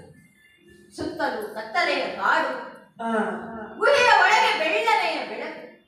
ಹಾಗಾದರೆ ನಾನು ಅರಸಿಕೊಂಡು ಬಂದಿರುವಂತಹ ಮಣಿ ಇಲ್ಲಿಯೇ ಇರಬೇಕು ಅಂತಾಯ್ತಲ್ಲ. ಬೆಳಗುತ್ತಿರುವ ಗುಹೆಯ ಒಳಗೆ ಇಣುಕಿ ನೋಡಿದರೆ ಆಹಾ ಆಹಾ, ಎಂತಹ ಸೌಂದರ್ಯ, ಎಂತಹ ಸೌಂದರ್ಯ! ಗಿರಿಜಿ ರಮೆ ವಾಣಿಯರ ಚೆಲ್ವಿಕೆಗೆ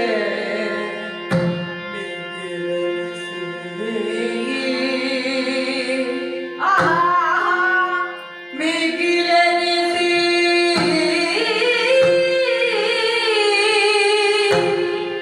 ಗಿರಿಜರಮೆ ವಾಣಿಯರ ಚೆಲ್ವಿಕೆಗೆ ಮಿಗಿಲೆನಿಸಿ ಸರಸಿ ಜಾಮಗಿ ಮೆರೆವ ಸೌಂದರ್ಯ ವಿಭ್ರಮಕ್ಕೆ ಸೌಂದರ್ಯ ವಿಭ್ರಮಕ್ಕೆ ಬೆರಗಾಗಿ ಬೆರಗಾಗಿ ಹರಿಯೊಂದು ಶಿಲೆಯ ಮರೆಯಾಗಿರಲು ಶಿಲೆಯ ಮರೆಯಾಗಿರಲು ಬಾಡಿ ತೂಗುದಳಗಳು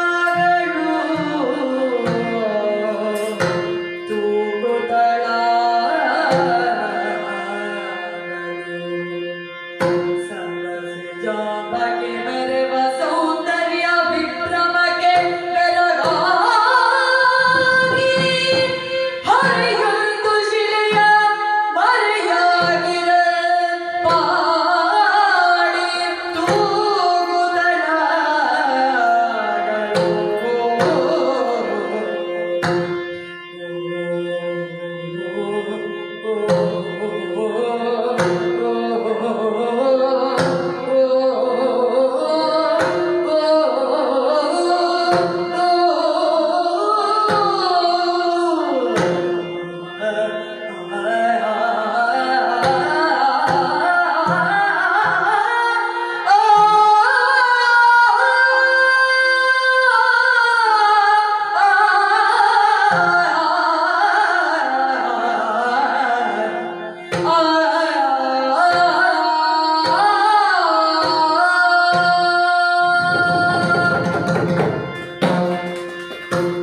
ಆಹಾ ಆಹಾ, ಎಂತಹ ಅದ್ಭುತವಾದ ಸೌಂದರ್ಯ!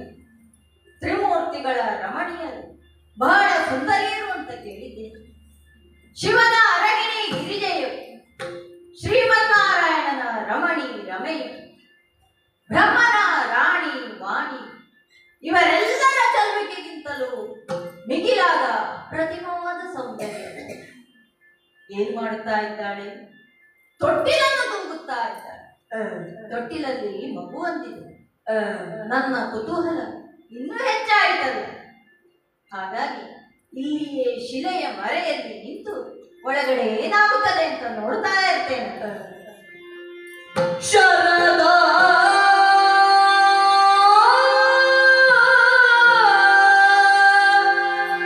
ಶರದ ಋತು ಪೂರ್ಣಿಮೆಯೊಳು ಉದಯ ಚಂದಿರಗಾಂತಿ ಶರದ ಋತು ಪೂರ್ಣಿಮೆಯೊಳು ಉದಯ ಚಂದಿರಗಾಂತಿ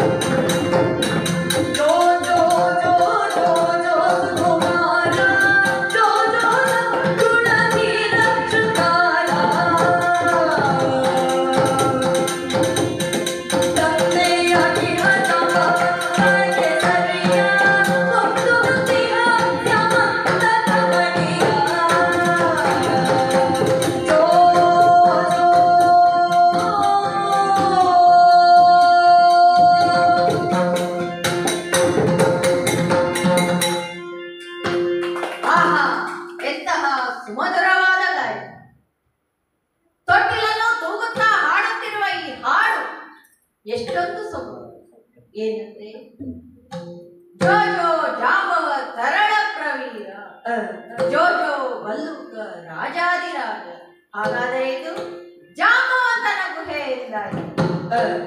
ಅವನನ್ನು ಇಲ್ಲಿಗೆ ಬರಿಸುವುದಕ್ಕೋಸ್ಕರ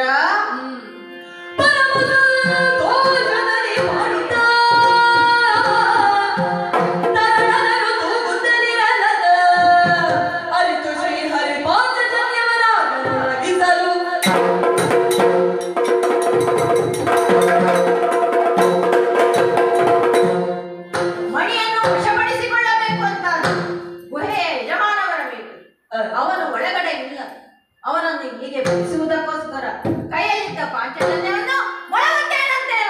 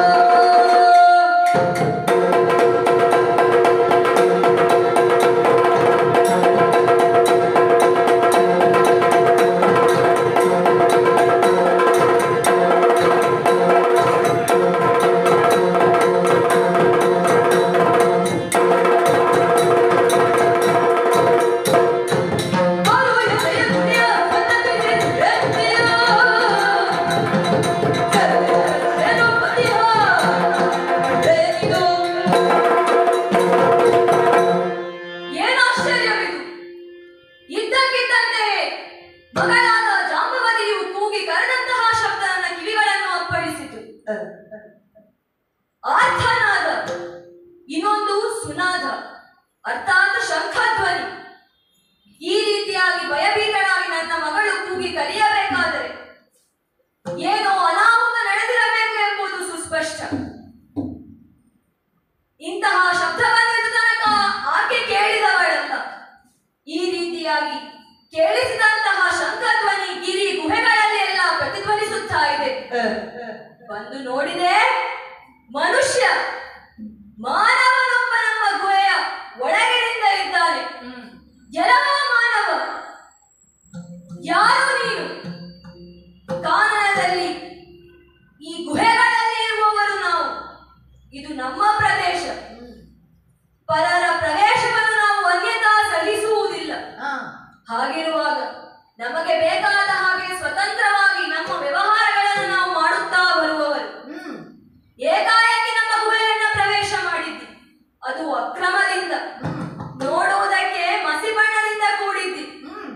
ಕಲ್ಯಾದ ಶಿಲೆಯ ಮರೆಯಲ್ಲಿ ನಿಂತಿದ್ದ ನಿನ್ನನ್ನ ಗುರುತಿಸುವುದಕ್ಕೆ ಸ್ವಲ್ಪ ಕಷ್ಟ ಸಾಧ್ಯವಾಯಿತು. ಹೇಗೆ ಗುರುತಿಸಿದೆ?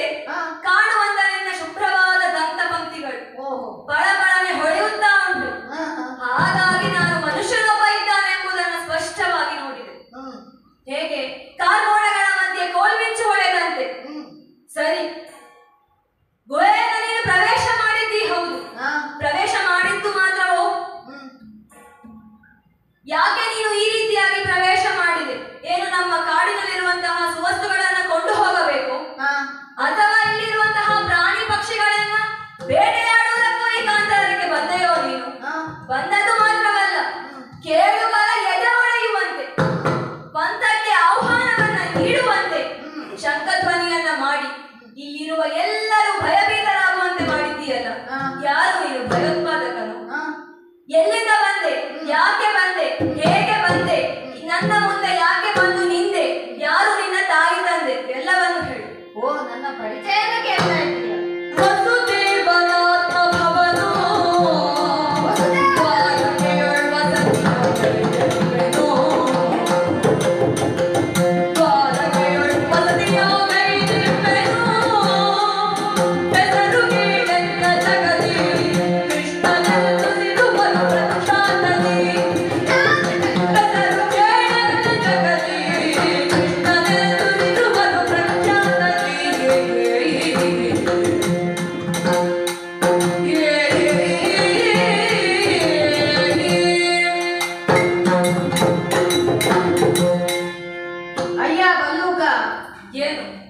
ನೀನೆನಿಸಿದಂತೆ ನಾನು ಕಾಡುಗಳನ್ನು ಅಲ್ಲ, ಕಾಡಿನ ಸಂಪತ್ತನ್ನು ಲೂಟಿ ಮಾಡಲು ಬಂದವನು ಅಲ್ಲ, ಕಾಡಿನ ಪ್ರಾಣಿಗಳನ್ನು ಬೇಟೆಯಾಡಲು ಬಂದವನು ಅಲ್ಲ. ನಾನು ಇಲ್ಲಿಯವನಲ್ಲ. ಮತ್ತೆ ಪಶ್ಚಿಮದ ಕಡಲ ತೀರದಲ್ಲಿರುವ ದ್ವಾರಾವತಿ ಪಟ್ಟಣವನ್ನು ನೀನು ಕೇಳಿರಬಹುದು. ಅದು ನನ್ನ ವಾಸಸ್ಥಾನ. ಇನ್ನು ಸಕಲ ಯಾದವ ಕುಲಕ್ಕೆ ರಾಜಶ್ರೇಷ್ಠನಾಗಿರುವ ವಸುದೇವ ನನ್ನ ತಂದೆ. ಕೌಸಭೂಪತಿಯ ಸಹೋದರಿ ದೇವಕಿ ದೇವಿ ನನ್ನ ತಾಯಿ. ಇನ್ನು ಲೋಕದಲ್ಲಿ ಪ್ರಖ್ಯಾತಿಯನ್ನು ಪಡೆದ ನನ್ನನ್ನು ಕೃಷ್ಣ ಅಂತ ಹೇಳ್ತಾರೆ. ನಾಮಾಲ ಉಂಟು, ಕರೆಯುವುದು ಕೃಷ್ಣ. ಕೃಷ್ಣ, ನೀನು ಕೃಷ್ಣನೇ ಆಗಿರು, ಇನ್ಯಾರೇ ಆಗಿರು, ನನ್ನ ಸಾಕು ಮಗಳಾದ ಜಾಂಬವತಿಯನ್ನು ಬೆದರಿಸಿ ಬಿಟ್ಟಿಯಲ್ಲ ನೀನು.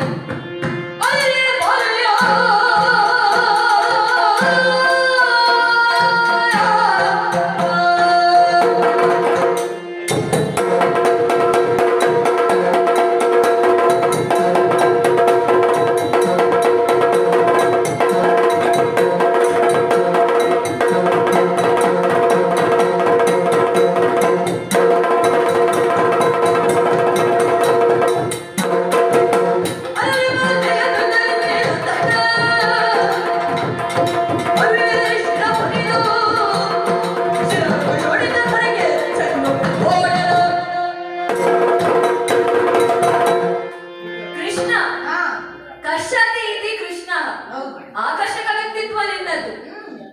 ಲೋಕದಲ್ಲಿ ಪ್ರಖ್ಯಾತಿಯಲ್ಲಿ ನೀನು ಕೃಷ್ಣ. ಹಾಗಾದರೆ ಇನ್ನೂ ಹಲವು ಹೆಸರು ಉಂಟು ಅಂತ ಆಯ್ತು. ನಿಮ್ಮಲ್ಲಿ ಒಂದು ಕ್ರಮ ಉಂಟಲ್ಲ, ಈ ಕಳ್ಳರು, ವಂಚಕರು, ಮೋಸ ಮಾಡುವವರು ಯಾರಿದ್ದಾರೆ ಅವರಿಗೆ ಹೀಗೆ ಒಂದೊಂದು ಊರಲ್ಲಿ ಒಂದೊಂದು ಹೆಸರುಗಳು. ಓ ಹಾಗೆ ಅಲ್ಲ, ನಿನಗೆ ಸ್ವಲ್ಪವಾದರೂ ಸಾಮಾನ್ಯ ತಿಳುವಳಿಕೆ ಉಂಟೋ ಇಲ್ವೋ ಹೇಳು. ಹೌದು, ಏನಾಯ್ತು? ಏಕಾಂತವಾದ ಪ್ರದೇಶ, ಸದ್ದುಗದ್ದಲ ಇಲ್ಲದಂತಹ ವಾತಾವರಣ, ಹೆಣ್ಣು ಮಗಳು ಒಬ್ಬಳೇ ಇದ್ದಾಳೆ. ಏಕಾಏಕಿಯಾಗಿ ಗುಹೆಯನ್ನ ಪ್ರವೇಶ ಮಾಡಿದ್ದು ಮಾತ್ರವಲ್ಲದೆ ಭೀಕರವಾಗಿ ಶಂಖಧ್ವನಿಯನ್ನ ಮಾಡಿ ಆಕೆಯನ್ನು ಹೆದರಿಸಿ ಬಿಟ್ಟಿದ್ದೀಯಲ್ಲ. ಇದು ತನಕ ಇಂತಹ ಶಬ್ದವನ್ನೇ ಆಕೆ ಕೇಳಿದವಳಲ್ಲ. ನೋಡು ನೋಡು ಯಾವ ರೀತಿ ಕಾಲುಗಳನ್ನು ಅಲುಗಾಡಿಸುತ್ತಿದ್ದಾಳೆ ಎನ್ನುವ ಹಾಗೆ. ನಿನ್ನನ್ನು ನೋಡಿ ಸಂತೋಷದಿಂದ ಕುಣಿದಾಡುವುದು ಅಲ್ಲ, ಬೆದರಿಕೆಯ ನಡುಕ. ಏನು ಆಕೆಗೆ ಹೇಳುವವರು ಕೇಳುವವರು ಯಾರು ಇಲ್ಲ ಎಂದು ಭಾವಿಸಿದ್ದೀಯಾ? ಈ ರೀತಿಯಾಗಿ ನೀನು ಮುಂದುವರೆದಿದ್ದಾದ್ರೆ ಜಗತ್ತಿನಲ್ಲಿ ಕೃಷ್ಣ ನನ್ನಿಂದ ವಧಿಸಲ್ಪಟ್ಟಂತಹ ನೀನು ಲೋಕದಲ್ಲಿ ಕೃಷ್ಣ ಎಂಬುವ ಒಬ್ಬ ಇದ್ದ ಎಂಬುದನ್ನು ಇಲ್ಲವಾಗಿಸುತ್ತೇನೆ. ಎಚ್ಚರಿಕೆ. ನಾನು ಬಂದ ಕಾರಣವನ್ನು ಬಂದ ಕೇಳು.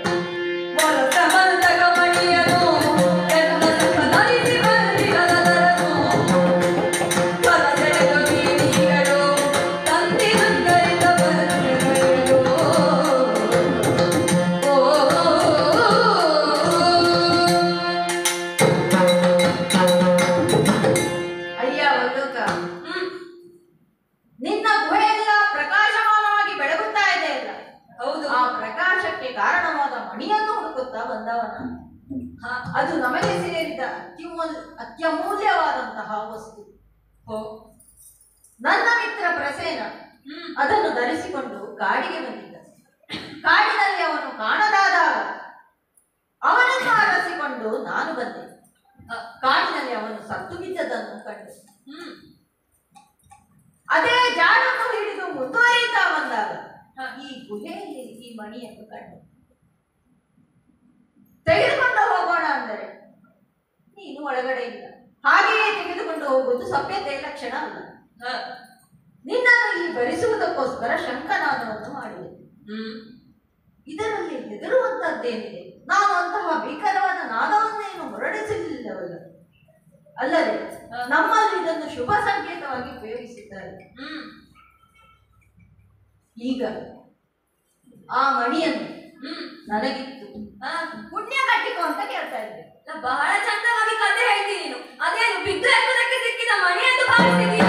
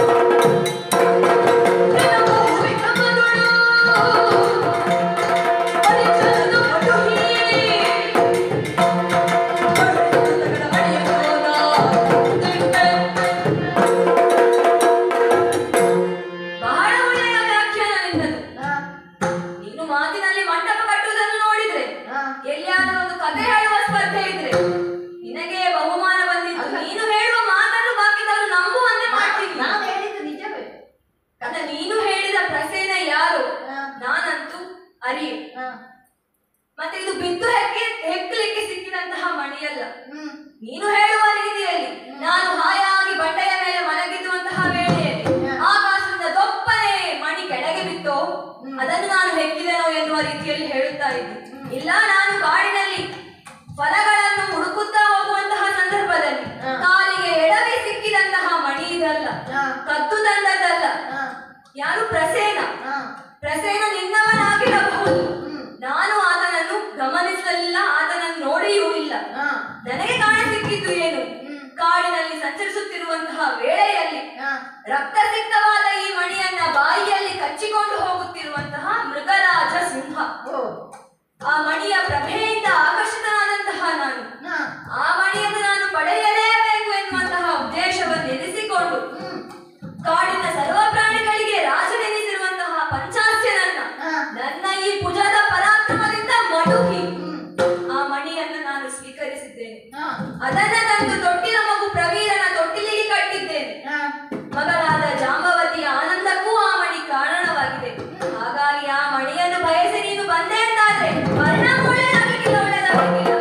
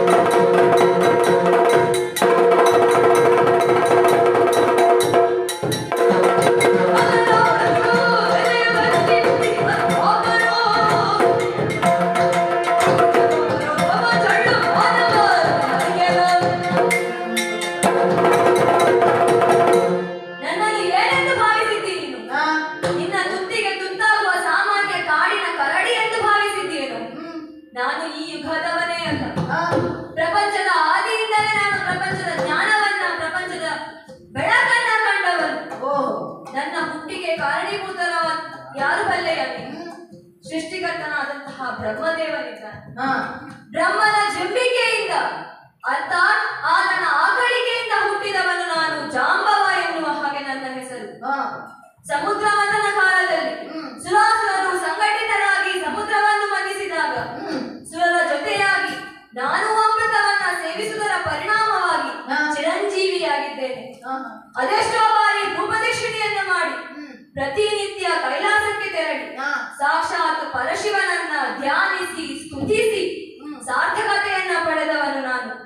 ತ್ರೇತಾಯುಗದಲ್ಲಿ ಶ್ರೀರಾಮನ ಕಿಂಕರನಾಗಿ ನಾವು ಮಾಡಿದಂತಹ ಸಾಧನೆಗಳೆಷ್ಟು ಬಲ್ಲೆಯ ನೀನು?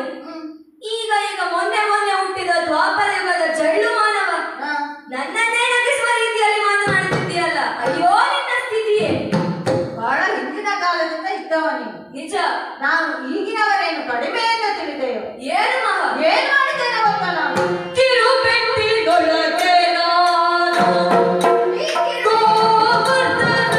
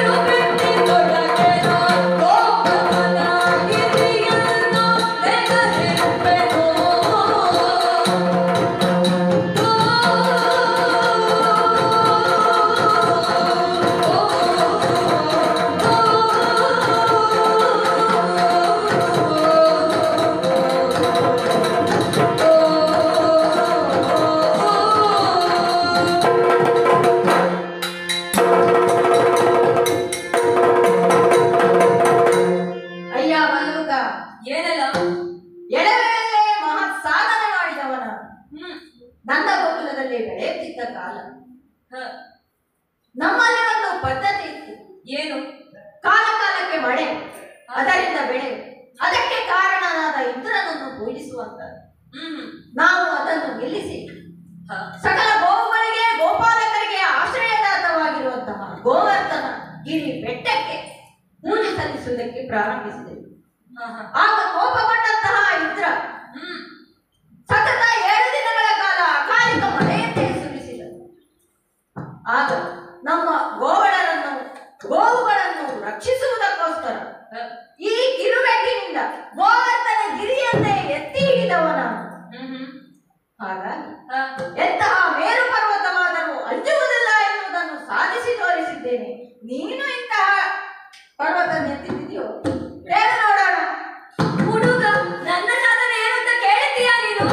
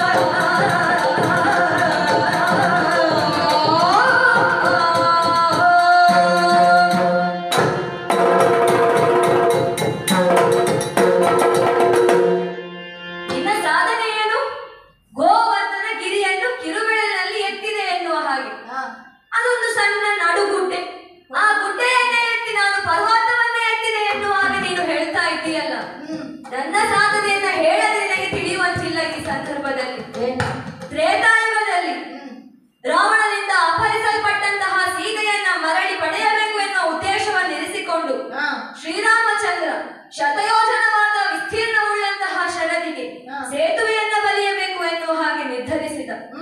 ಆ ಸಂದರ್ಭದಲ್ಲಿ ಶತಯೋಜನ ವಿಸ್ತಾರವುಳ್ಳಂತಹ ಸೇತುವನ್ನು ಕೇವಲ 4.5 ದಿವಸಗಳಲ್ಲಿ ಕಲ್ಲು ಬಂಡೆ ಪರ್ವತ ಮರಗಳನ್ನು ಹೊತ್ತು ಹಾಕಿ ನಿರ್ಮಿಸಿದವರು ನಾವು.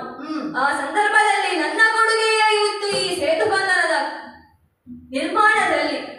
ಆ ಸಂದರ್ಭದಲ್ಲಿ ನೇರವಾಗಿ ಕೈಲಾಸಕ್ಕೆ ತೆರಳಿ ಘನವಾದ ರಜತಾದ್ರಿಯನ್ನೇ ಎತ್ತುವಂತಹ ಸಾಹಸಕ್ಕೆ ಕೈ ಹಾಕಿದವನು ಈ ಜಾಂಬವ.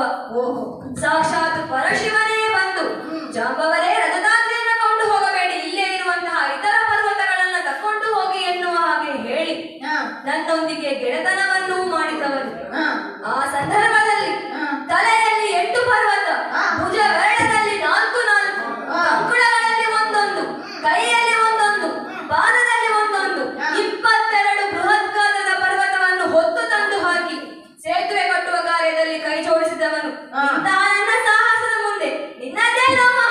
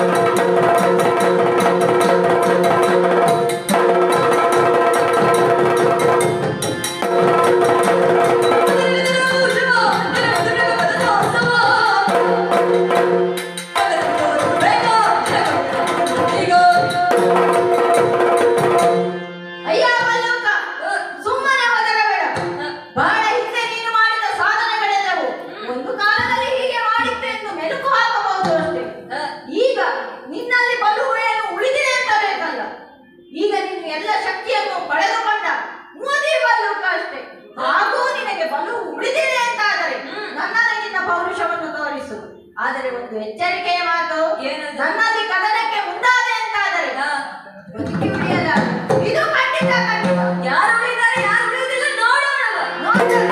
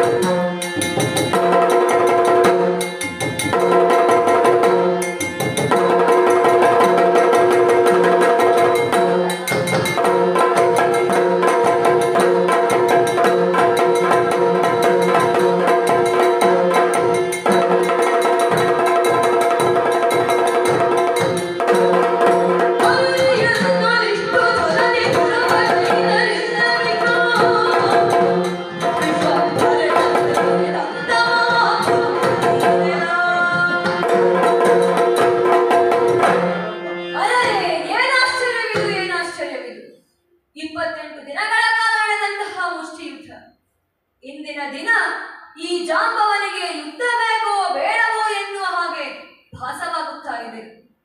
ಇದು ತನಕ ಯಾರೊಂದಿಗೆಯೂ ಹೋರಾಟವನ್ನ ಮಾಡಿ ಸೋತವನಲ್ಲ ಈ ಜಾಂಬವ. ಆದರೆ ಈ ಸಂದರ್ಭದಲ್ಲಿ ಈ ಮಾನವನೊಂದಿಗೆ ಹುಡುಗನೊಂದಿಗೆ ಹೋರಾಟವನ್ನ ಮಾಡಿ ಸೋಲುವಂತಹ ಪ್ರಮೇಯ ನನಗೊದಗಿ ಬಂತಲ್ಲ. ತ್ರೇತಾಯುಗದಲ್ಲಿ ರಾಮನ ಸೇವಕನಾಗಿ ಸುಗ್ರೀವನೊಂದಿಗೆ ಸೇರಿಕೊಂಡು ನಾವು ಮಾಡಿದಂತಹ ಸೇವೆ ಎಷ್ಟು, ಉಪಕಾರಗಳೆಷ್ಟು, ನನ್ನಿಂದ ಶ್ರೀರಾಮ ಪಡೆದಂತಹ ಸೇವೆ ಎಷ್ಟು. ಇಷ್ಟೆಲ್ಲ ಸೇವೆ ಮಾಡಿದರು. ಇದು ತನಕ ಈ ಜಾಂಬವನ್ನು ಈ ರೀತಿಯ ಸೋಲನ್ನ ಕಾಣಲಿ ಎನ್ನುವ ಉದ್ದೇಶವನ್ನು ಇರಿಸಿಕೊಂಡೆ. ಇದು ತನಕ ನಾನು ಜೀವಿತಾವಧಿಯನ್ನ ಉಳಿಸಿಕೊಂಡಿದ್ದೇನಲ್ಲ ಎಂಬಂತಹ ಕೊರಗು ಕಾಡುತ್ತಾ ಇದೆ ಈ ಸಂದರ್ಭದಲ್ಲಿ. ಕರುಣಾವಾರಿಧಿ, ಕರುಣಾ ಸಮುದ್ರ, ಕರುಣಾಸಾಗರ ಎನ್ನುವಂತಹ ನೆಗಂಟೆಯುಳ್ಳ ಶ್ರೀರಾಮಚಂದ್ರ, ನೀನು ಯಾಕೆ ಈ ರೀತಿ ನಿರ್ಧರಿಯಾದೆ? ಈ ರೀತಿ ಸೋಲನ್ನ ನಾನು ಅನುಭವಿಸಬೇಕು ಎನ್ನುವ ಹಾಗೆ ಇದ್ರೆ ಈ ಹುಡುಗ ಸಾಮಾನ್ಯ ಮನುಷ್ಯನಲ್ಲ ಎಂಬುದು ಸ್ಪಷ್ಟ. ಹಾಗಾದರೆ ಸೃಷ್ಟಿ ಸ್ಥಿತಿಗೆ ಕಾರಣೀಭೂತನಾದ ಮಹಿಮಾನ್ವಿತ ಇವನೇ ಇರಬೇಕು ಎನ್ನುವಂತಹ ಒಂದು ಭಾವನೆ ನನ್ನ ಮನಸ್ಸಿನಲ್ಲಿ ಮೂಡುತ್ತಾ ಉಂಟು. ಪರಮ ಪಾವನವಾದ ಪುರುಷ ಈತನೇ ಇರಬೇಕು ಎಂಬುದು ಸ್ಪಷ್ಟ. ನಾನೇ ನನ್ನಲ್ಲಿ ತರ್ಕಿಸುವುದು ಯಾಕೆ, ಆತನಲ್ಲಿಯೇ ಮಾತನಾಡಿಸಿ ವಿಚಾರಿಸುತ್ತೇನೆ. ಅಯ್ಯ, ಯಾರು ಸ್ವಾಮಿ ನೀನು? ಶರಣನೇ ಶರಣನೇ ತೆನಲಾಗ ಶ್ರೀ ಹರಿ, ಕರುಣಗೊಳು ಕ್ಷಮೆಯಾತು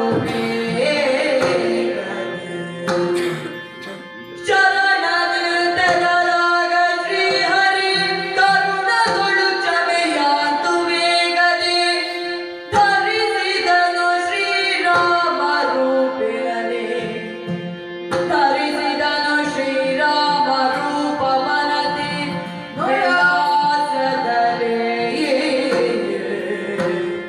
ಕರುಣಗೊಳು ಕ್ಷಮೆಯಾತು ವೇಗದೆ, ಧರಿಸಿದನು ಶ್ರೀರಾಮ ರೂಪವನತಿ ವಿಳಾಸದಲ್ಲಿ,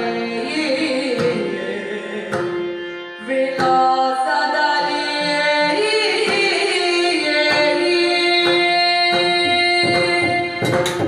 ಜಾಂಬವ, ಅಯ್ಯ, ಒಮ್ಮೆ ಕಣ್ತೆರೆದು ನೋಡು.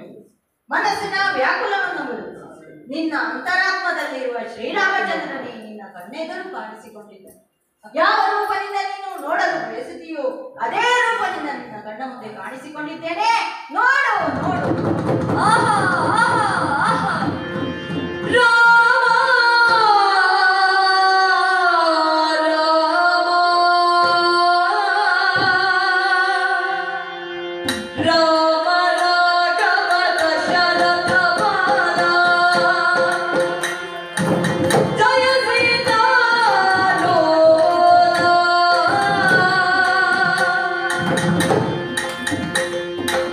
ರಾಮ ರಾಘವ ದಶರಥ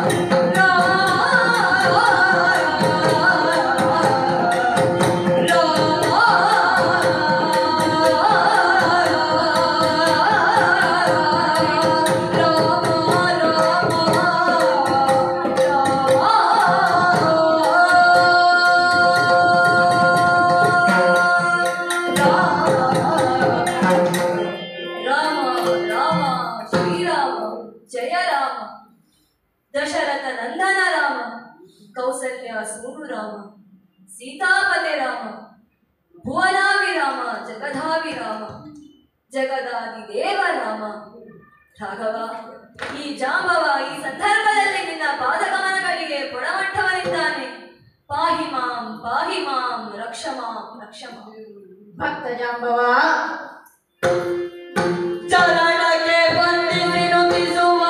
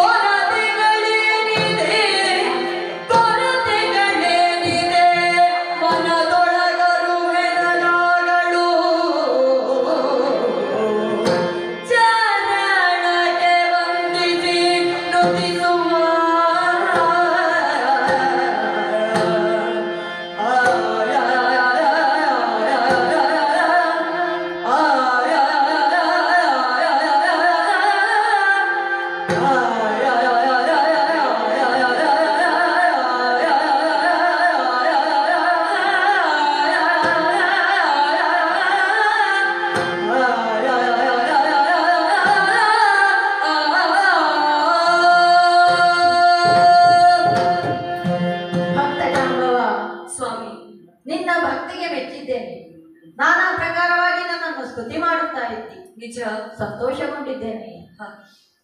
ಆದರೆ ಮನದಲ್ಲಿ ಏನೋ ಒಂದು ವ್ಯತೆ ಕೊರತೆ ನಿನ್ನನ್ನು ಆವರಿಸಿದೆ. ಮನಸ್ಸು ಬಿಚ್ಚಿ ನನ್ನಲ್ಲಿ ಹೇಳಿದೆ ಅಂತಾದರೆ ನಿನ್ನ ಮನದ ಅಭೀಷ್ಟವನ್ನು ನಾನು ಈಡೇರಿಸುತ್ತೇನೆ. ಹೇಳಯ್ಯ, ಹೇಳು. ಓ ದುಷ್ಟಮರ್ದನ ಸ್ವಾಮಿ, ಹೇಳಬೇಕು. ದುಷ್ಟ ಮರ್ದನ ರಕ್ಷಿಸೋ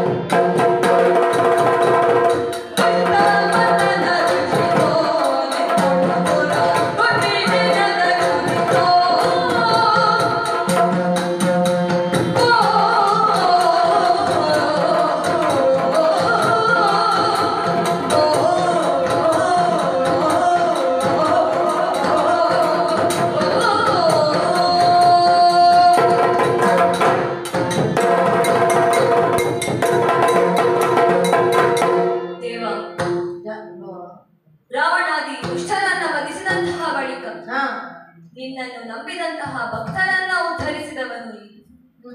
ಪ್ರಪಂಚದಲ್ಲಿರುವಂತಹ ಸಕಲ ಚರಾಚರ ವಸ್ತುಗಳಿಗೆ ಒಡೆಯ ನೀನಂದ್ರೆ ಸ್ವಾಮಿ. ನೀನಾಡಿಸಿದಂತೆ ಆಡುವ ಕೈಗೊಂಬೆಗಳು ನಾವು. ನೀನೇ ಸೂತ್ರಧಾರಿ, ನಾವು ಪಾತ್ರಧಾರಿಗಳು. ಆದರೆ ನಾನೇ ಅನುಭವಿ, ನಾನೇ ಲೋಕಜ್ಞಾನವನ್ನ ಹೊಂದಿದವ, ಪ್ರಪಂಚದ ಆದಿದ್ದಲೂ ಇದ್ದವ ಎನ್ನುವಂತಹ ಅಹಂಕಾರ ಈ ಜಾಂಬವನ ಮತಿಗೇರಿತ್ತು. ಹಾಗಾಗಿ ನಾನು ಈ ರೀತಿಯಾಗಿ ವರ್ತಿಸಿದೆ. ನೀನೆ ನನ್ನೊಂದಿಗೆ ಬಂದಾಗ ನಿನ್ನನ್ನ ಕಾಣುವುದಕ್ಕೆ ನಾನು ವಿಫಲನಾಗಿ ಹೋದೆ. ರಟ್ಟೆ ಅಗಲಿಸಿ ಮುಷ್ಟಿ ಬಿಗಿಯಾಗಿರಿಸಿ ನಿನ್ನೊಂದಿಗೆ ಹೋರಾಟವನ್ನ ಮಾಡಿ ನಿನ್ನ ದೇಹದಲ್ಲಿ ಅದೆಷ್ಟೋ ಗಾಯಗಳು ಈ ಜಾಂಬವನಿಂದ ಆಗಿ ಹೋಯಿತಲ್ಲ. ಅಕ್ಷಮ್ಯ ಅಪರಾಧವನ್ನ ಮಾಡಿಬಿಟ್ಟೆ ಸ್ವಾಮಿ. ಆದರೆ ನೀನು ಕರುಣಾ ಸಿಂಧು ಅಲ್ವೇ, ಭಕ್ತರನ್ನ ಪೊರೆಯುವವನು. ಈ ಜಾಂಬವ ಮಾಡಿದಂತಹ ಈ ಅಪರಾಧವನ್ನ ಮನ್ನಿಸಿ ನನ್ನನ್ನ ಪೊರೆಯಬೇಕು ಸ್ವಾಮಿ, ಪೊರೆಯಬೇಕು. ಜಾಂಬವ, ಬೇಡ, ಏನೇನೋ ಆಲೋಚಿಸಿ ನನ್ನಿಂದ ಅಪರಾಧವಾಯಿತು ಎಂದು ವ್ಯಥೆಪಡ್ತಾ ಇದ್ದೆ. ನಿಜ. ನೀನು ತಿಳಿಯದೆ ಮಾಡಿದ ತಪ್ಪಲ್ಲ, ಅದು ಪ್ರಮಾದ ಎನಿಸಿಕೊಳ್ಳುತ್ತದೆ. ಹಿಂದೆ ರಾಮನಿರ್ಯಾಣ ಕಾಲದಲ್ಲಿ ನಿನಗೆ ಆಶ್ವಾಸನೆ ಕೊಟ್ಟಿದ್ದೇನೆ, ಯುಗ ಯುಗದಲ್ಲಿಯೂ ರಾಮನಾಗಿ ನಿನಗೆ ಕಾಣಿಸಿಕೊಳ್ತೇನೆ. ಹಾಗಾಗಿ ಆ ಆಶ್ವಾಸನೆಯನ್ನು ಈಡೇರಿಸುವುದಕ್ಕೋಸ್ಕರ ಈಗ ರಾಮನಾಗಿ ಕಾಣಿಸಿಕೊಂಡಿದ್ದೇನೆ. ಇದೆಲ್ಲ ನನ್ನ ನಾಟಕ. ನೀನು ಯಾರು ಎಂದು ತಿಳಿದೇ ನಾನು ಯುದ್ಧ ಮಾಡಿದೆ. ಆದರೆ ಈಗ ಈ ದ್ವಾಪರ ಯುಗದಲ್ಲಿ ಕೃಷ್ಣನೆಂಬ ವಿಧಾನದಿಂದ ದುಷ್ಟ ಶಿಕ್ಷಣ ಶಿಷ್ಟ ರಕ್ಷಣಾ ಕಾರ್ಯವನ್ನು ಮಾಡುತ್ತಾ ಬರುತ್ತಾ ಇದ್ದೀನಿ. ನನಗೆ ಎರಡು ಅಪವಾದ ಬಂದಿದೆ. ಏನದು ಸ್ವಾಮಿ? ಶಮಂತಕಮಣಿಯನ್ನು ಕದ್ದವ ನಾನೇ ಎಂಬುದಾಗಿ, ಅದನ್ನು ಧರಿಸಿ ಕಾಡಿಗೆ ಬಂದ ಪ್ರಸೇನನನ್ನು ಕೊಂದವ ನಾನೇ ಎಂಬುದಾಗಿ. ಆ ಎರಡು ಅಪವಾದದಿಂದ ನಾನು ಮುಕ್ತನಾಗಬೇಕು ಎಂದಾದರೆ ಈ ಮಣಿಯನ್ನು ತೆಗೆದುಕೊಂಡು ಹೋಗಿ ಸತ್ರಾಜಿತನಿಗೆ ನಾನು ಒಪ್ಪಿಸಬೇಕು. ಆ ಉದ್ದೇಶ ಇಟ್ಟುಕೊಂಡೇ ನಾನು ಬಂದವ. ನಿನಗೂ ಕೊಟ್ಟ ಮಾತನ್ನು ನಾನು ಈಡೇರಿಸಿದೆ. ಹಾಗಾಗಿ ಈಗಲಾದರೂ ಆ ಮಣಿಯನ್ನು ನನಗೆ ಇತ್ತು ನನ್ನನ್ನು ಅಪರಾಧ ಮುಕ್ತನನ್ನಾಗಿ ಮಾಡುವೆಯೋ? ಓ ಆದಿದೇವರ ದೇವನೇ, ಆದಿದೇವರ